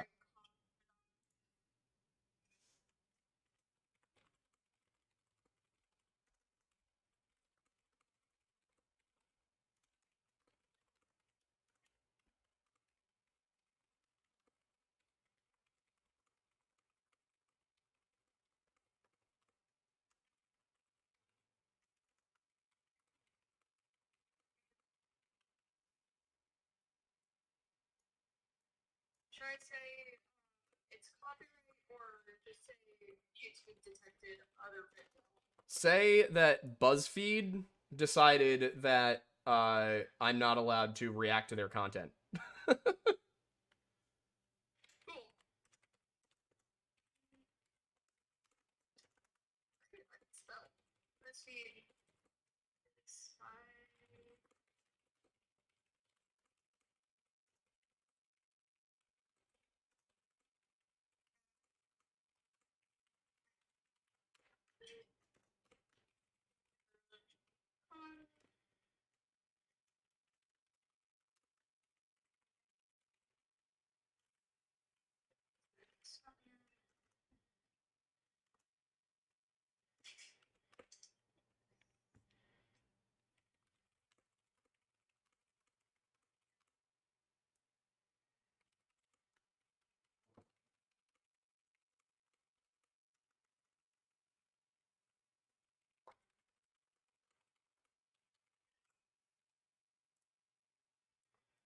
Yeah, I mean, I don't know how, like, it just says your stream is blocked. Your stream is no longer being blocked due to copyright issues. Okay, so they can see me again. All right, cool. All right, thank you for being an intermediary here. All right, yeah. So am I back now? Can they see me again? Yep, we can see you. We can see you. You can see me, you can hear me, it's all good? Awesome. All right, thank you. I'm gonna hang up and get back to doing the stream. All right. Will do. See ya. See ya. Okay. It's not catching up. Ah, there we go. All right. I am visible again. Hey guys. Thank you, YouTube, for costing me a fifth of the viewers that I had this stream. That was really cool. For those who don't know, what happened is that because BuzzFeed are silly little cuck boys, they apparently have made it a big problem for anybody to react to their content, because this is the only time in 2 years of doing reaction content, well, I guess at least in like 6 months of doing reaction content on YouTube, that I've ever had that happen. Not once before has that happened. So, BuzzFeed, your mom's a hoe, fuck you. Shane and Ryan, suck my ass. And everybody else at BuzzFeed, no wonder y'all went bankrupt. Like, just utterly, utterly absurd that they are doing that. So yeah, I guess I can't, you know, continue with this video. It's basically over anyway. You know, and of course, because we don't sit around being all millennial and lame and doing no research whatsoever, our video on the Axeman will never get as many views as this one. So, you know, great job, BuzzFeed. Not only have you told stories that make no sense and gotten half the facts wrong, but you also suck as people and as business people. So, yeah, eat my ass, fuck you. Anyway, on to, would you guys prefer Lazy Masquerade, Disturbing Things I Found on the Internet, Volume 8, or Lilith and the Sacred Serpent from Robert Sepper? That's, I'm gonna let chat decide really quick.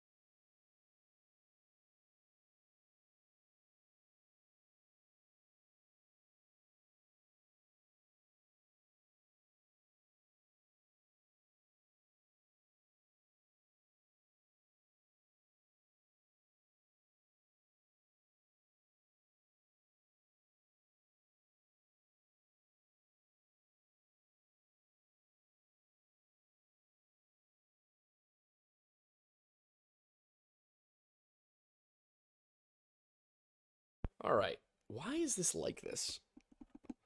Like, this thing always ends up changing position on me for some reason. But here we go. It's all good. It's all good in the hood. Who's even around from ButtFeed to claim copyright anymore? I don't know. Whoever's still making money from their content, I guess.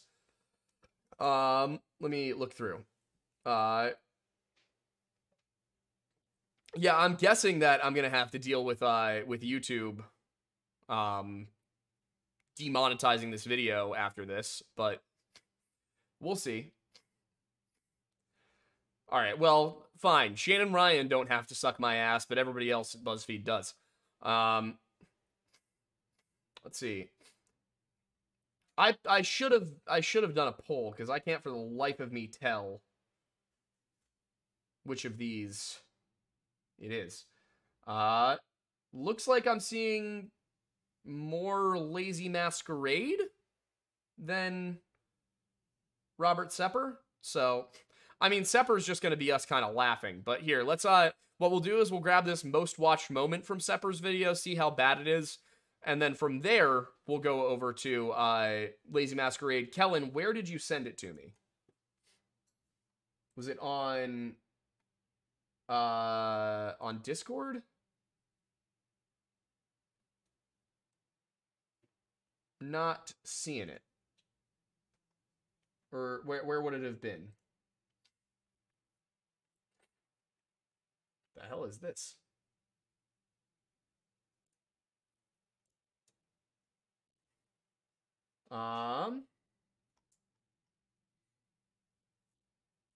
It would be message requests.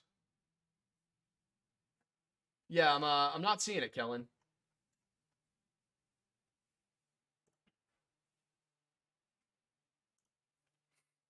Oh, Instagram. Okay. Let me snag it.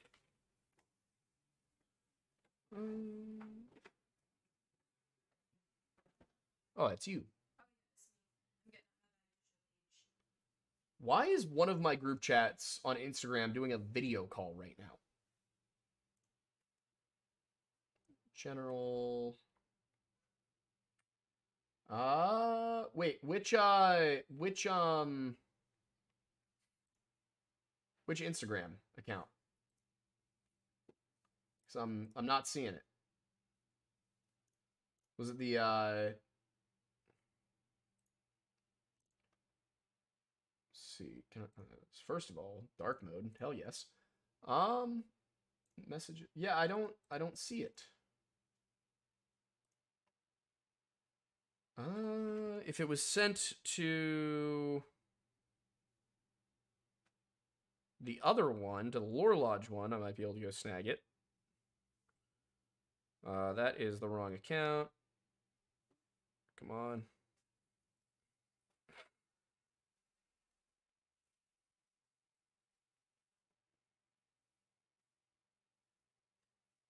Yeah, I'm not seeing it on either of my Instagrams.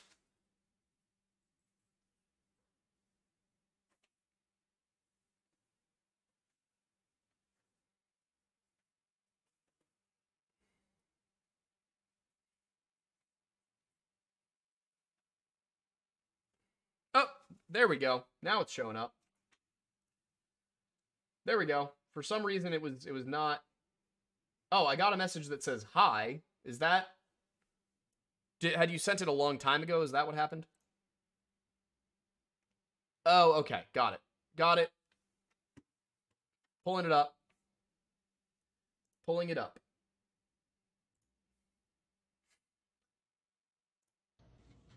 So, This one? It's kind of hard to see for you guys. This is a thing. Oh, that's super weird. Nope. Nope. So,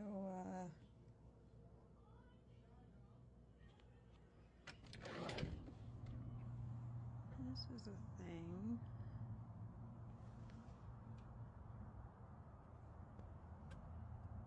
Nope. It's hard to tell if it like starts slowing down or anything.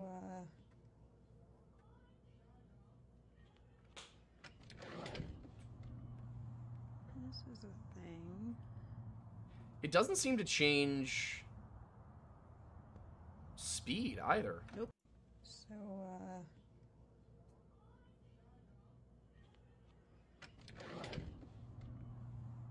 this is a thing.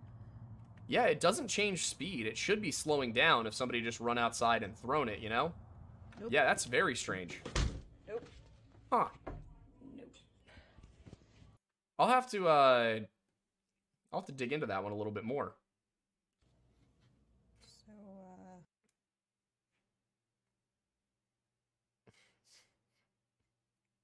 Oh boy, this is... Wow. Okay. That's, it's a lot. So,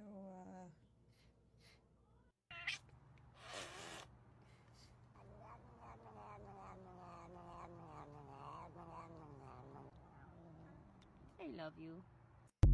Love language is bite. Boy very sweet. Sweet equals yum. Bite if sweet. Boy so sweet, bite boy. Bite equal love. According to the judgment of the oratrice mécanique d'analyse cardinale, we now turn to the oratrice mécanique d'analyse cardinale. The judgment of... There's a lot to unpack here. Yeah. If you press that button, you will receive 1 million.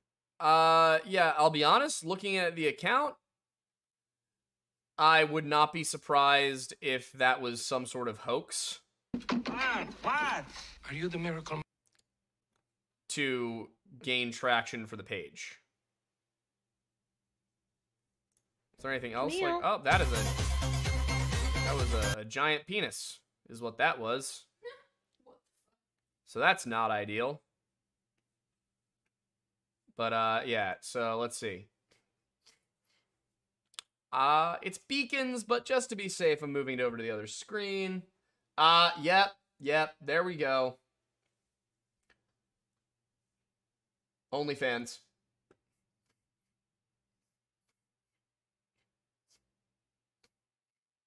So, I mean, I just wouldn't at all be shocked. But it doesn't slow down, which I will say is certainly interesting. This is a thing. Maybe I'll have Aidan do some analysis on it and see if he can tell if that changes at all. Super random, but I've always wondered, what do Freemasons think of the Latter-day Saints Church? As a member of that faith, I've never had a chance to ask a Freemason. Yeah, so an ex-girlfriend of mine had her dad and her, I want to say it was her, either her grandfather or her step-grandfather. Can't recall which, but they were Mormons. And the thing about Mormonism is that it did adopt a lot of Freemason ritual and symbolism and structure. So we obviously allow Mormons. I would say Freemasonry probably looks upon Mormons more favorably than it does upon Catholics. But we don't have anything against Catholics. It's more that we dislike the Pope. And it isn't even like a Catholics aren't allowed to be Freemasons thing on our side. It's more that we didn't really have a distinction about it, and the Catholics decided that they needed beef with us. So, yeah, we don't really have a problem with Mormons, though. In fact, they probably would find Freemasonry very easy to fit into. But I want to see what he says here. After murdering his father and older brother, he had a queen, 2 deputy queens, 6 royal consorts, 72 madams, and 3,000 palace maidens. But even that wasn't enough to satisfy him sexually. Palace or queen took the throne. Around the year 600 AD, the last Sioux emperor took the throne after murdering his father and older brother. He had a queen, 2 deputy queens, 6 royal consorts, 72 madams, and 3,000 palace maidens. Dude, talk faster. But even that wasn't enough to satisfy him sexually. He had a particular thing for teenage virgins and reportedly used a virgin wheelchair to capture them. According to a palace I want to know what a virgin wheelchair is. historian, after the girl was seated, quote, clamps would automatically spring up to hold her arms and spread her legs apart, while the mechanized cushion would place her body in the right position to receive the royal favor. Imperial women also indulged themselves. Empress Wu Zetian was a 7th century ruler who had her own harem of men. But I won't go into details here because the stories are so shocking, even by today's standards, that most people will not believe them anyway.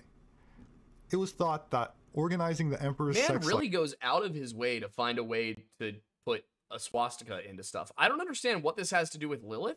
Stamina, it seems likely that the king is practicing ancient internal alchemy, as some emperors believed that they could gain immortality from having sex with as many women as possible, but never ejaculating. Around the year 600 AD,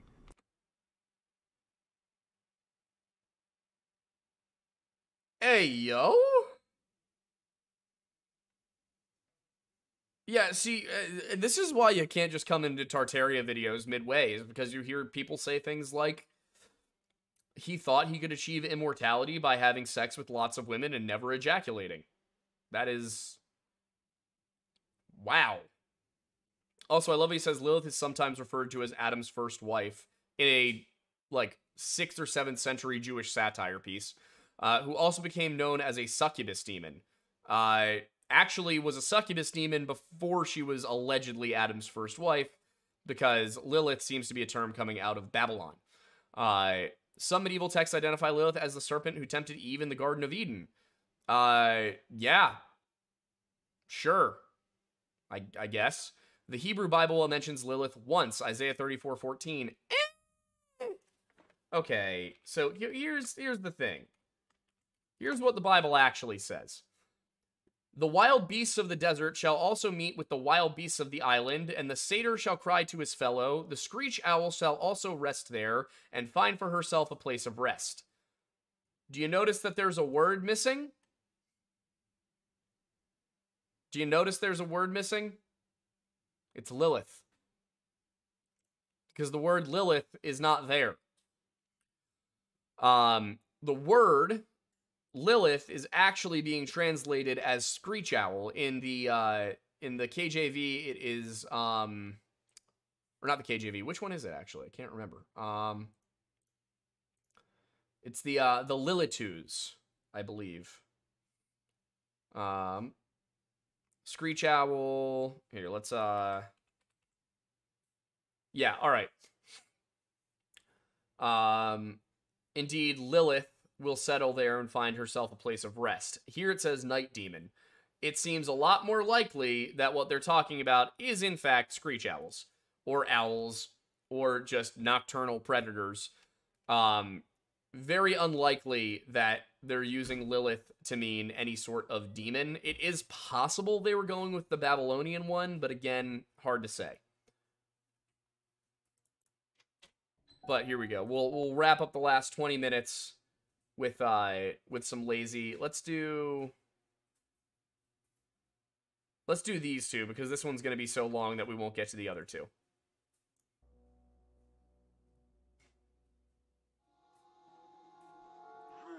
This topic includes images that may disturb some viewers. If you'd like to skip to the next entry, you can do so using the timestamps on the progress bar. Ancient game. Released in 2004 to both critical and commercial success, Half-Life 2 is still considered one of the most influential and groundbreaking games of all. Are people who talk slow worse than Parcast? Worse than? No. As bad as? Yes. All time. Developed and published by the legendary Valve Corporation, this second installment in the Half-Life series was originally intended to have a much darker, grittier, and overall more somber tone. Traces of that can still be found in the end product, especially in areas like Ravenhall. But perhaps one of the creepiest I probably should play Half-Life, I've never done it. Things you can encounter in the game is this. Oh! That's frightening. Corpse01.mdl. If you're familiar with Source Engine games, you'll most certainly have met this fellow at some point. With regards to Half-Life 2, you'll find many of these models strewn unceremoniously throughout the campaign. They're generally used as props for some eerie environmental storytelling. The fallen humans that you pass on your journey, who've met with a variety of terrible fates, positioned in ways that let the player fill in the blanks with their imagination. But far more disturbing than any NPC's hypothetical backstory is the disturbing reality of this model itself. Despite Half-Life 2 having cutting-edge graphics for the time it was released, something about this model's face really seemed to be a bit too realistic. And while browsing through the r/creepy gaming subreddit, I came across this SpongeBob meme, which hinted that the texture may have an extremely dark origin, one that most people didn't know about. That's dark. And after doing a little digging, I found out that was true. Corpse01's facial texture had been taken from a real-life photo. Yeah, I was gonna say, that cannot possibly just be from the same texture pack as the game. Look how different the noise level is. Upshot of a man's body, one whose face had been completely burnt off. That's rough. For obvious reasons, I can't show that photo here on YouTube. It's pretty much identical to the in-game model's facial texture, the only difference being that in the real photo, the man still has one of his eyes mostly intact. For the in-game texture, an artist simply duplicated the man's empty eye socket. Perhaps they thought keeping an actual lifeless eye in the game was a step too far. Yeah, From what I can find online, the photo was taken from a medical textbook used to teach students about burns. The images used in such textbooks are sourced from all over the place. This has led many people to speculate about who this man was in life, and how he came to meet such a terrible fate. And strangely, despite the man's face being completely burned off, his neck, chest, and even hair remain undamaged. It's hard to think up an explanation for how this man, whoever he was, could have sustained such a wound accidentally.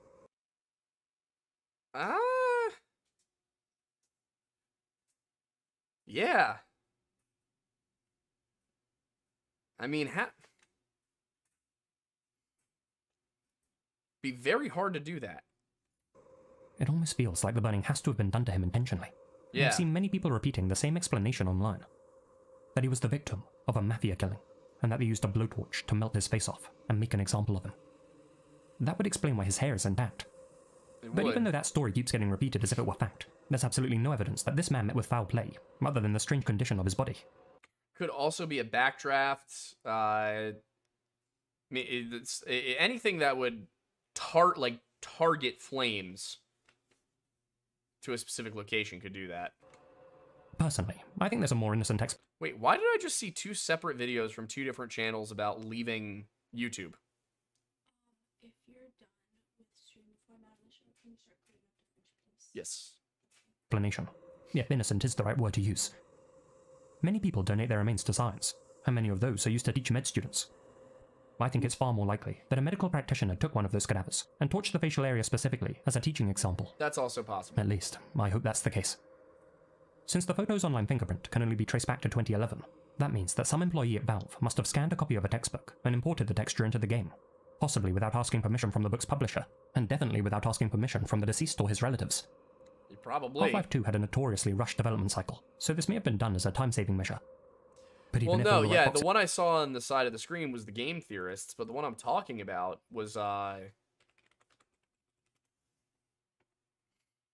Scott.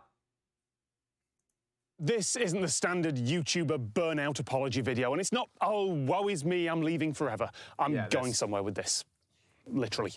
I've been throwing stuff at the internet since 1999, and for many, many years, that stuff went almost nowhere. I had occasional bits. Dude actually really does not look that old. Of success, but I could never make any of them last long term. I remember thinking so many times during all those years, will any of this stuff I'm making ever work? Well, this did. I didn't know that back when I was filming the first videos for the series that was then called... Yeah,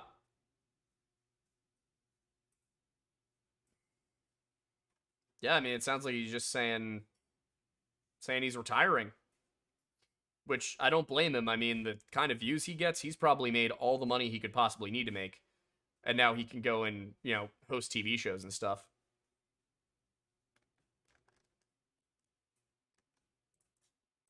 Had been ticked, and the image was a royalty-free stock photo. Valve still didn't tell any of their player base about the texture's origin, leaving them to interact with a real body in Half-Life 2, roleplay as him in Garry's mod, and use him in fan projects, most of them ignorant about the texture's less than wholesome backstory. That being said, I suppose it's possible that nobody at Valve even realized the disturbing origin of the texture themselves. That's to say, it may have come in a third-party asset library without its origin being explicitly noted. That's true. Off the top of my head, I can't think of many games that feature real photos of dead people. Hong Kong 97, Batman the Enemy Within, but many others have used morbid references for their models. For instance, several of Bioshock's splicer enemies were based on World War I soldiers who underwent pioneering facial surgeries. Mortal Kombat 11 developers looked at obliterated bodies to design their infamous fatalities, leaving one staff member needing therapy. Yeah. And as for Valve themselves, their development team on Left 4 Dead 2 would create a nightmare folder full of stomach-churning real images, but found this type of research to be so gratuitous and unnecessary that they didn't make use of any of them in-game, instead basing their zombie designs on things like housing insulation and potato skins. So yeah, it's... You can certainly... You can certainly, run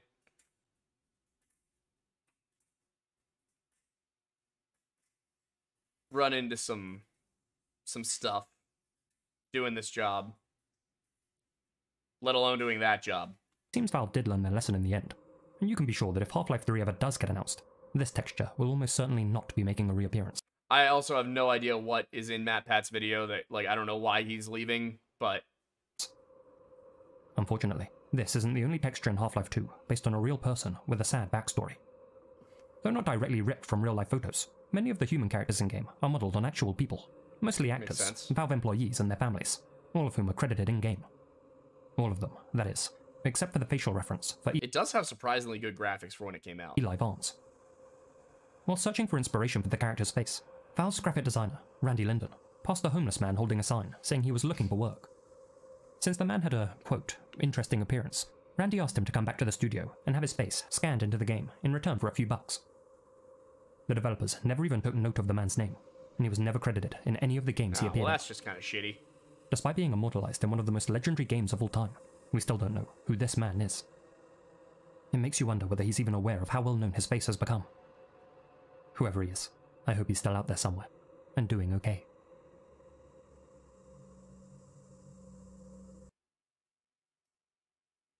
Oh, he's not retiring, he's just changing his upload schedule. Okay, gotcha.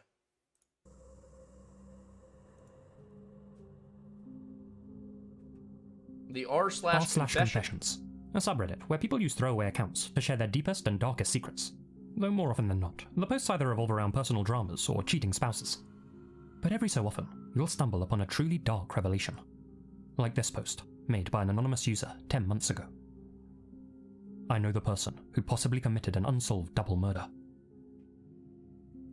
So I'll start by saying this. I'm not entirely sure that this is true, so take it with a grain of salt. My neighbour of 2 years is a retired Delta Force officer.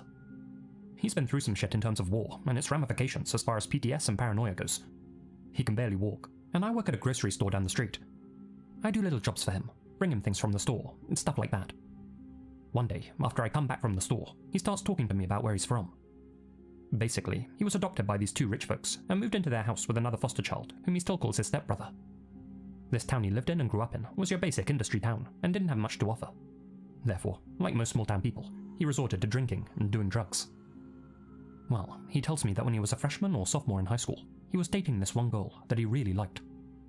I'm not going to give her name for reasons that'll soon become obvious, but she went to his school and was quite pretty and popular. In his words, she was the only girl I ever wanted to be with in high school, and I finally got my chance. One day, after they'd had an evening of fun, she left to go back home. But this was a lie that he's talking too slow. It was a lie that she told him so she'd go meet up with a guy at the park. He proceeds to tell me that me and my friends happen to be at the park, and we see her and this popular guy that I fucking hated. Apparently this park was somewhat of a makeout park. Then he says, I went up to the car, shot her in the head with a .22, and shot him in the chest so he wouldn't die, so that he could sit there and bleed out in pain and watch her die in front of him while I mock him. I kind of defensively sat there and went along with his bullshit, but then he brought out the evidence that he had grabbed from the car before him and his friends took off. Now, mind you, I thought this was absolute bullshit. He is very straightforward, and I believe he is an honest guy. He doesn't bullshit and really has nothing to lose considering he's dying of 3 different types of cancer, but I've never had anyone talk to me like this so intimately, especially something so real and crazy like murder. Fast forward to 2 weeks from that day with him, I watched one of those unsolved murder docs on YouTube, curiously, because I just wanted to see if anything he said had lined up.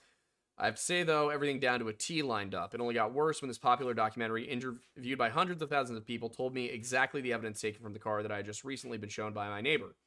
I didn't know what to do with this information. Every documentary I've watched on the double murder has been accurate, show it was my neighbor, and they all showed the evidence taken from the car that he has in his house over all these years. This happens many decades ago, and I truly don't know what to think. Why did he tell me that? Why would he ever make it up? Why would he have all these missing pieces?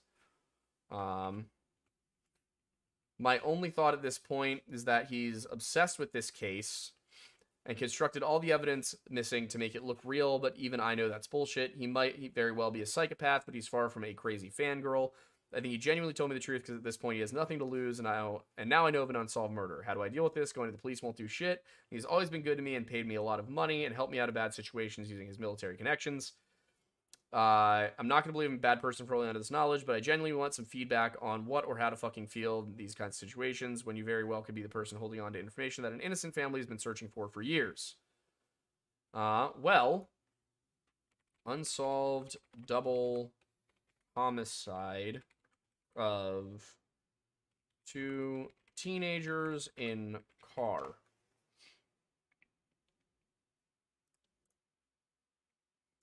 This is probably the one.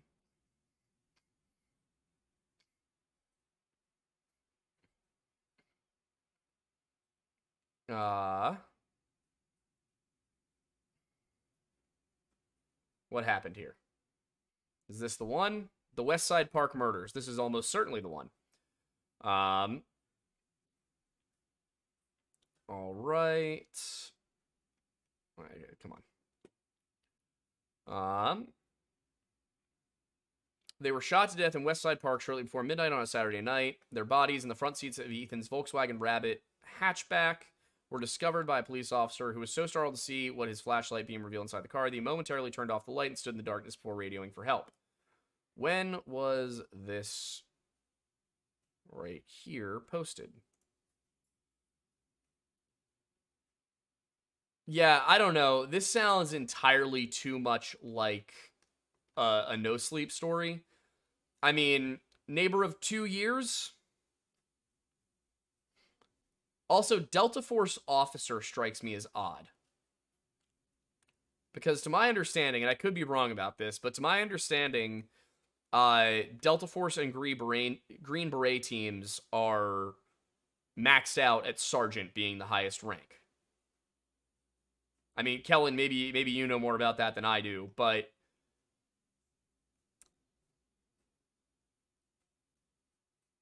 I mean, 1985. When was formed? So 77 is Delta Force. I thought it was old enough, but yeah, I don't know. That seems wrong.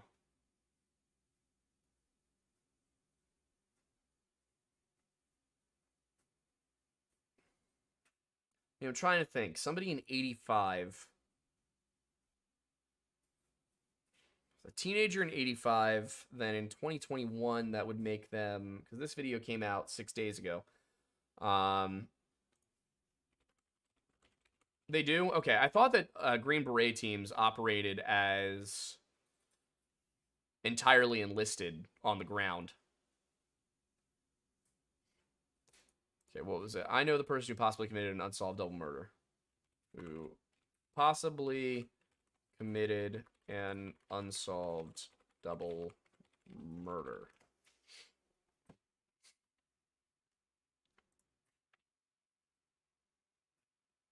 Okay. Ah, it was deleted by the person who originally posted it.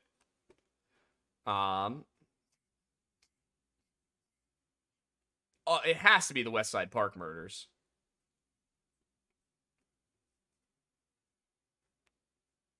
In which case, I mean... So he has a piece of evidence that is exactly described in a documentary that already exists. Yeah, I mean...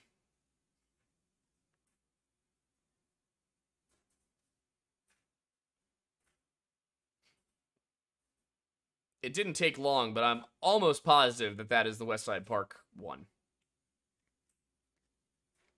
And it's a deleted user. It was posted 11 months ago. I don't know. I don't know that I buy this.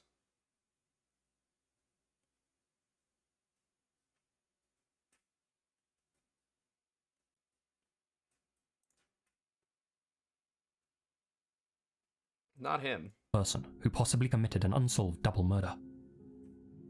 Have been searching for. What were the names of the victims? Where exactly had the incident taken place? And what was the evidence that the old man was keeping? Since the original poster, OP, was remaining tight-lipped, the good people of Reddit began conducting their own investigation to figure out the full story, and, if true, to bring this old man to justice. If the OP wasn't going to act on the confession, they were. After all, this certainly wouldn't have been the first time that someone had made a dark confession on Reddit that turned out to be true. Perhaps thinking that he shouldn't have opened up this can of worms, OP went on to delete the entire thread, likely in an effort to sweep his neighbor's past under the rug and stop this search effort. An effort which he certainly hadn't anticipated. Still, that didn't stop the most determined web sleuths from carrying on with their detective work. And soon, it became apparent which unsolved case OP's neighbor had been involved in. User PReal420 made a separate post on RBI. Today I stumbled upon a post on r/confessions. There we go. The OP had a throwaway, and the post was just deleted less than 15 minutes ago. OP asked if he should turn in his neighbor, who had confessed to a double murder. Upon researching the little bits of information he gave, I discovered he was talking about the Westside Park murders that happened in Muncie, Indiana in 1985. I guess I'm asking if that post... Damn, I'm good. can be retrieved and traced back to its source. This seems very legit, but could be an elaborate troll. Either way, I believe it's something that should at least be looked into. The Westside Park slayings. In September of 1985, Kimberly Dowell and Ethan Dixon were both slain in Muncie, Indiana, in the exact same fashion described by OP in his post. They were both found lifeless inside Ethan's Volkswagen Rabbit hatchback, with the engine still running. Several items had reportedly been taken from the scene. Witnesses reported seeing 3 individuals leaving the park at around the time of the incident, and this sketch of a possible suspect was released to the public. Despite a thorough investigation though, the case unfortunately went cold. Other Reddit users began to comment under P-Real's post, stating that they had contacted law enforcement. I mean, it would be easy enough to figure out who the man was. You just got to figure out who from that town who was in high school that year went into the army. I mean, 85. Officer would imply military academy, but not necessarily.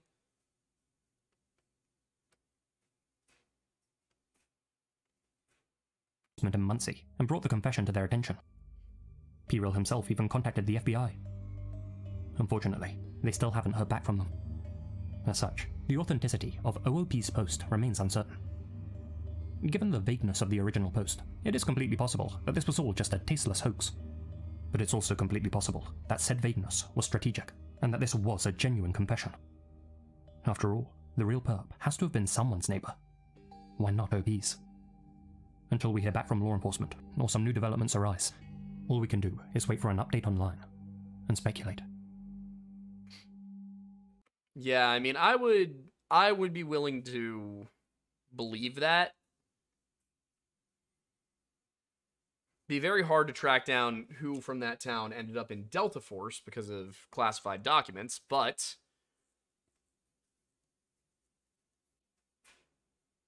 I would be very, I mean, yeah, what's the population of Muncie, Indiana?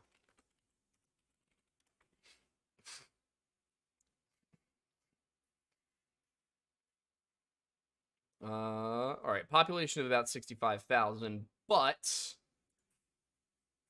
in 1985, it actually was a bigger town. Weird. All right, so Muncie in 85 would have had probably about 73,000 residents. Let's see. Let's go to newspapers.com. We're going to go to Delta Force. Let's say Muncie, Indiana.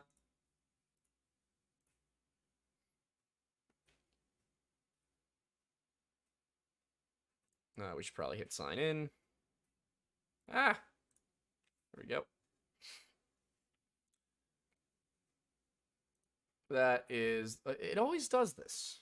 Muncie, Indiana. There we go. Okay, that is a movie thing.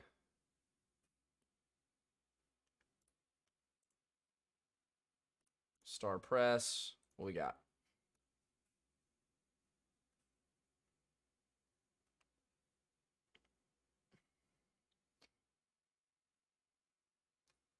Okay, so this was 1986.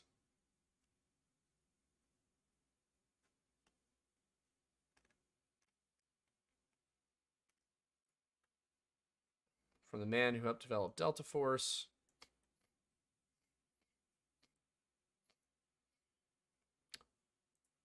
Okay, all right.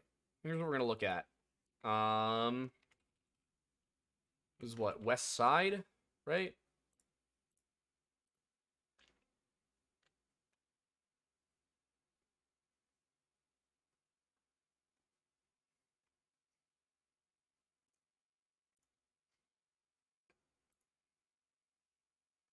Not that one. Okay, here, let's hit history. Of course, it's not in there.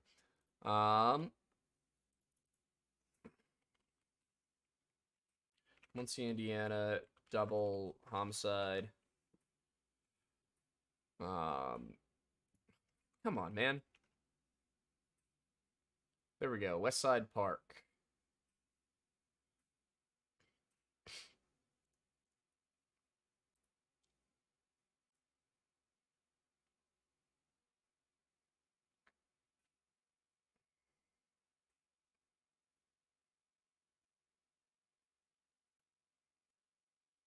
All right.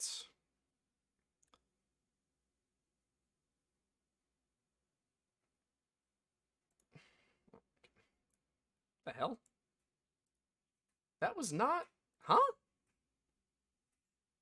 Oh, wait, there we go. Retired and now reserve Muncie. That's... yeah, what?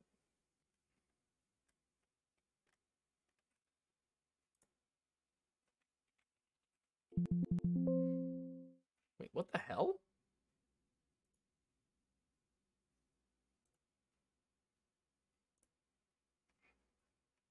Okay.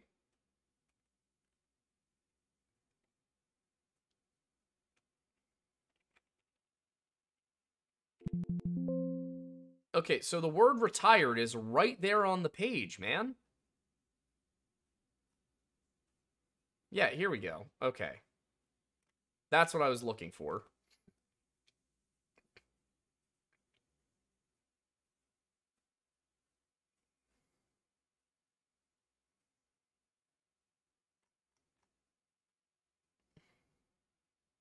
Not him. Okay, so it was the West Side Park murders. So we want to look at West Side Park, Muncie, Indiana, 1985.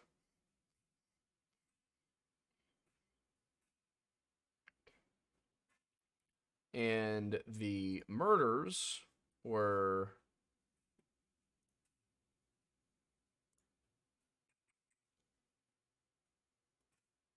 September 28th.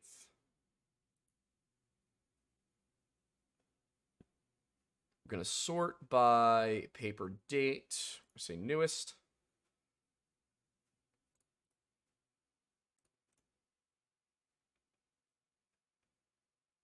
Yeah, keep scrolling down.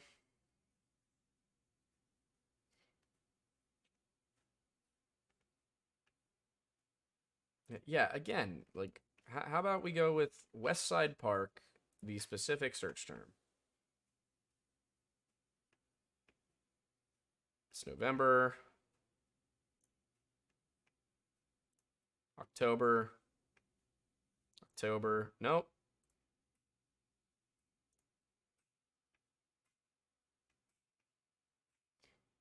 There's a story about it.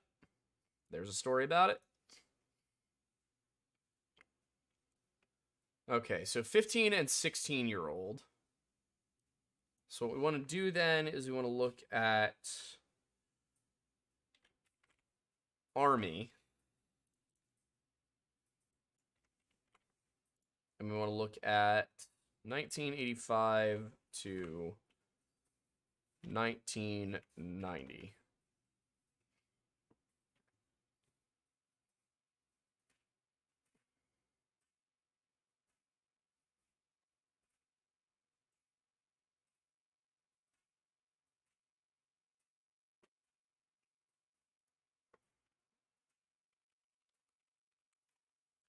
Anything with joined the Army? No. Okay. Implying that the killer may have known the victims and that they might not have known they were in danger before they were shot. A gun that came to police attention as a suspect weapon turned out not to be the murder weapon. All right.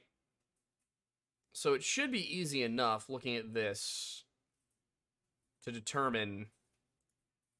I mean, basically, if you can figure out what caliber weapon was used.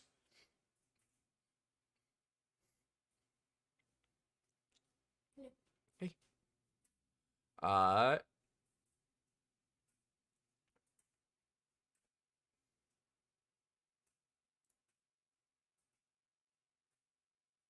Yeah, does it say?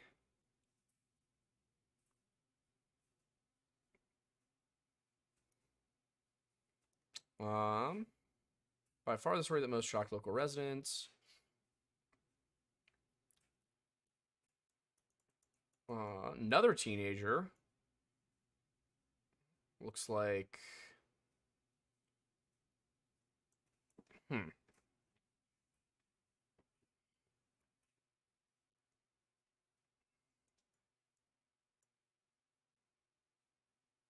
Sheesh.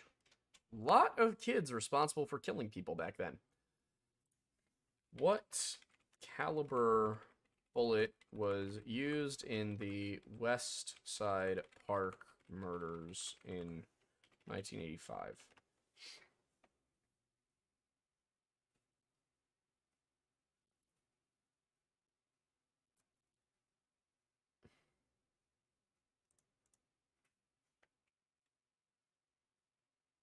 Come on, man.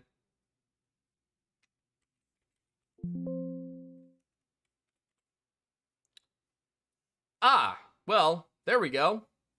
Easy. 38 caliber.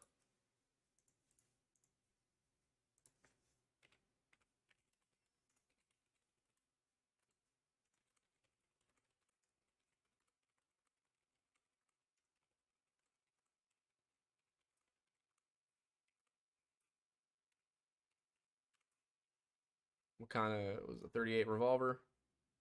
Just his handgun.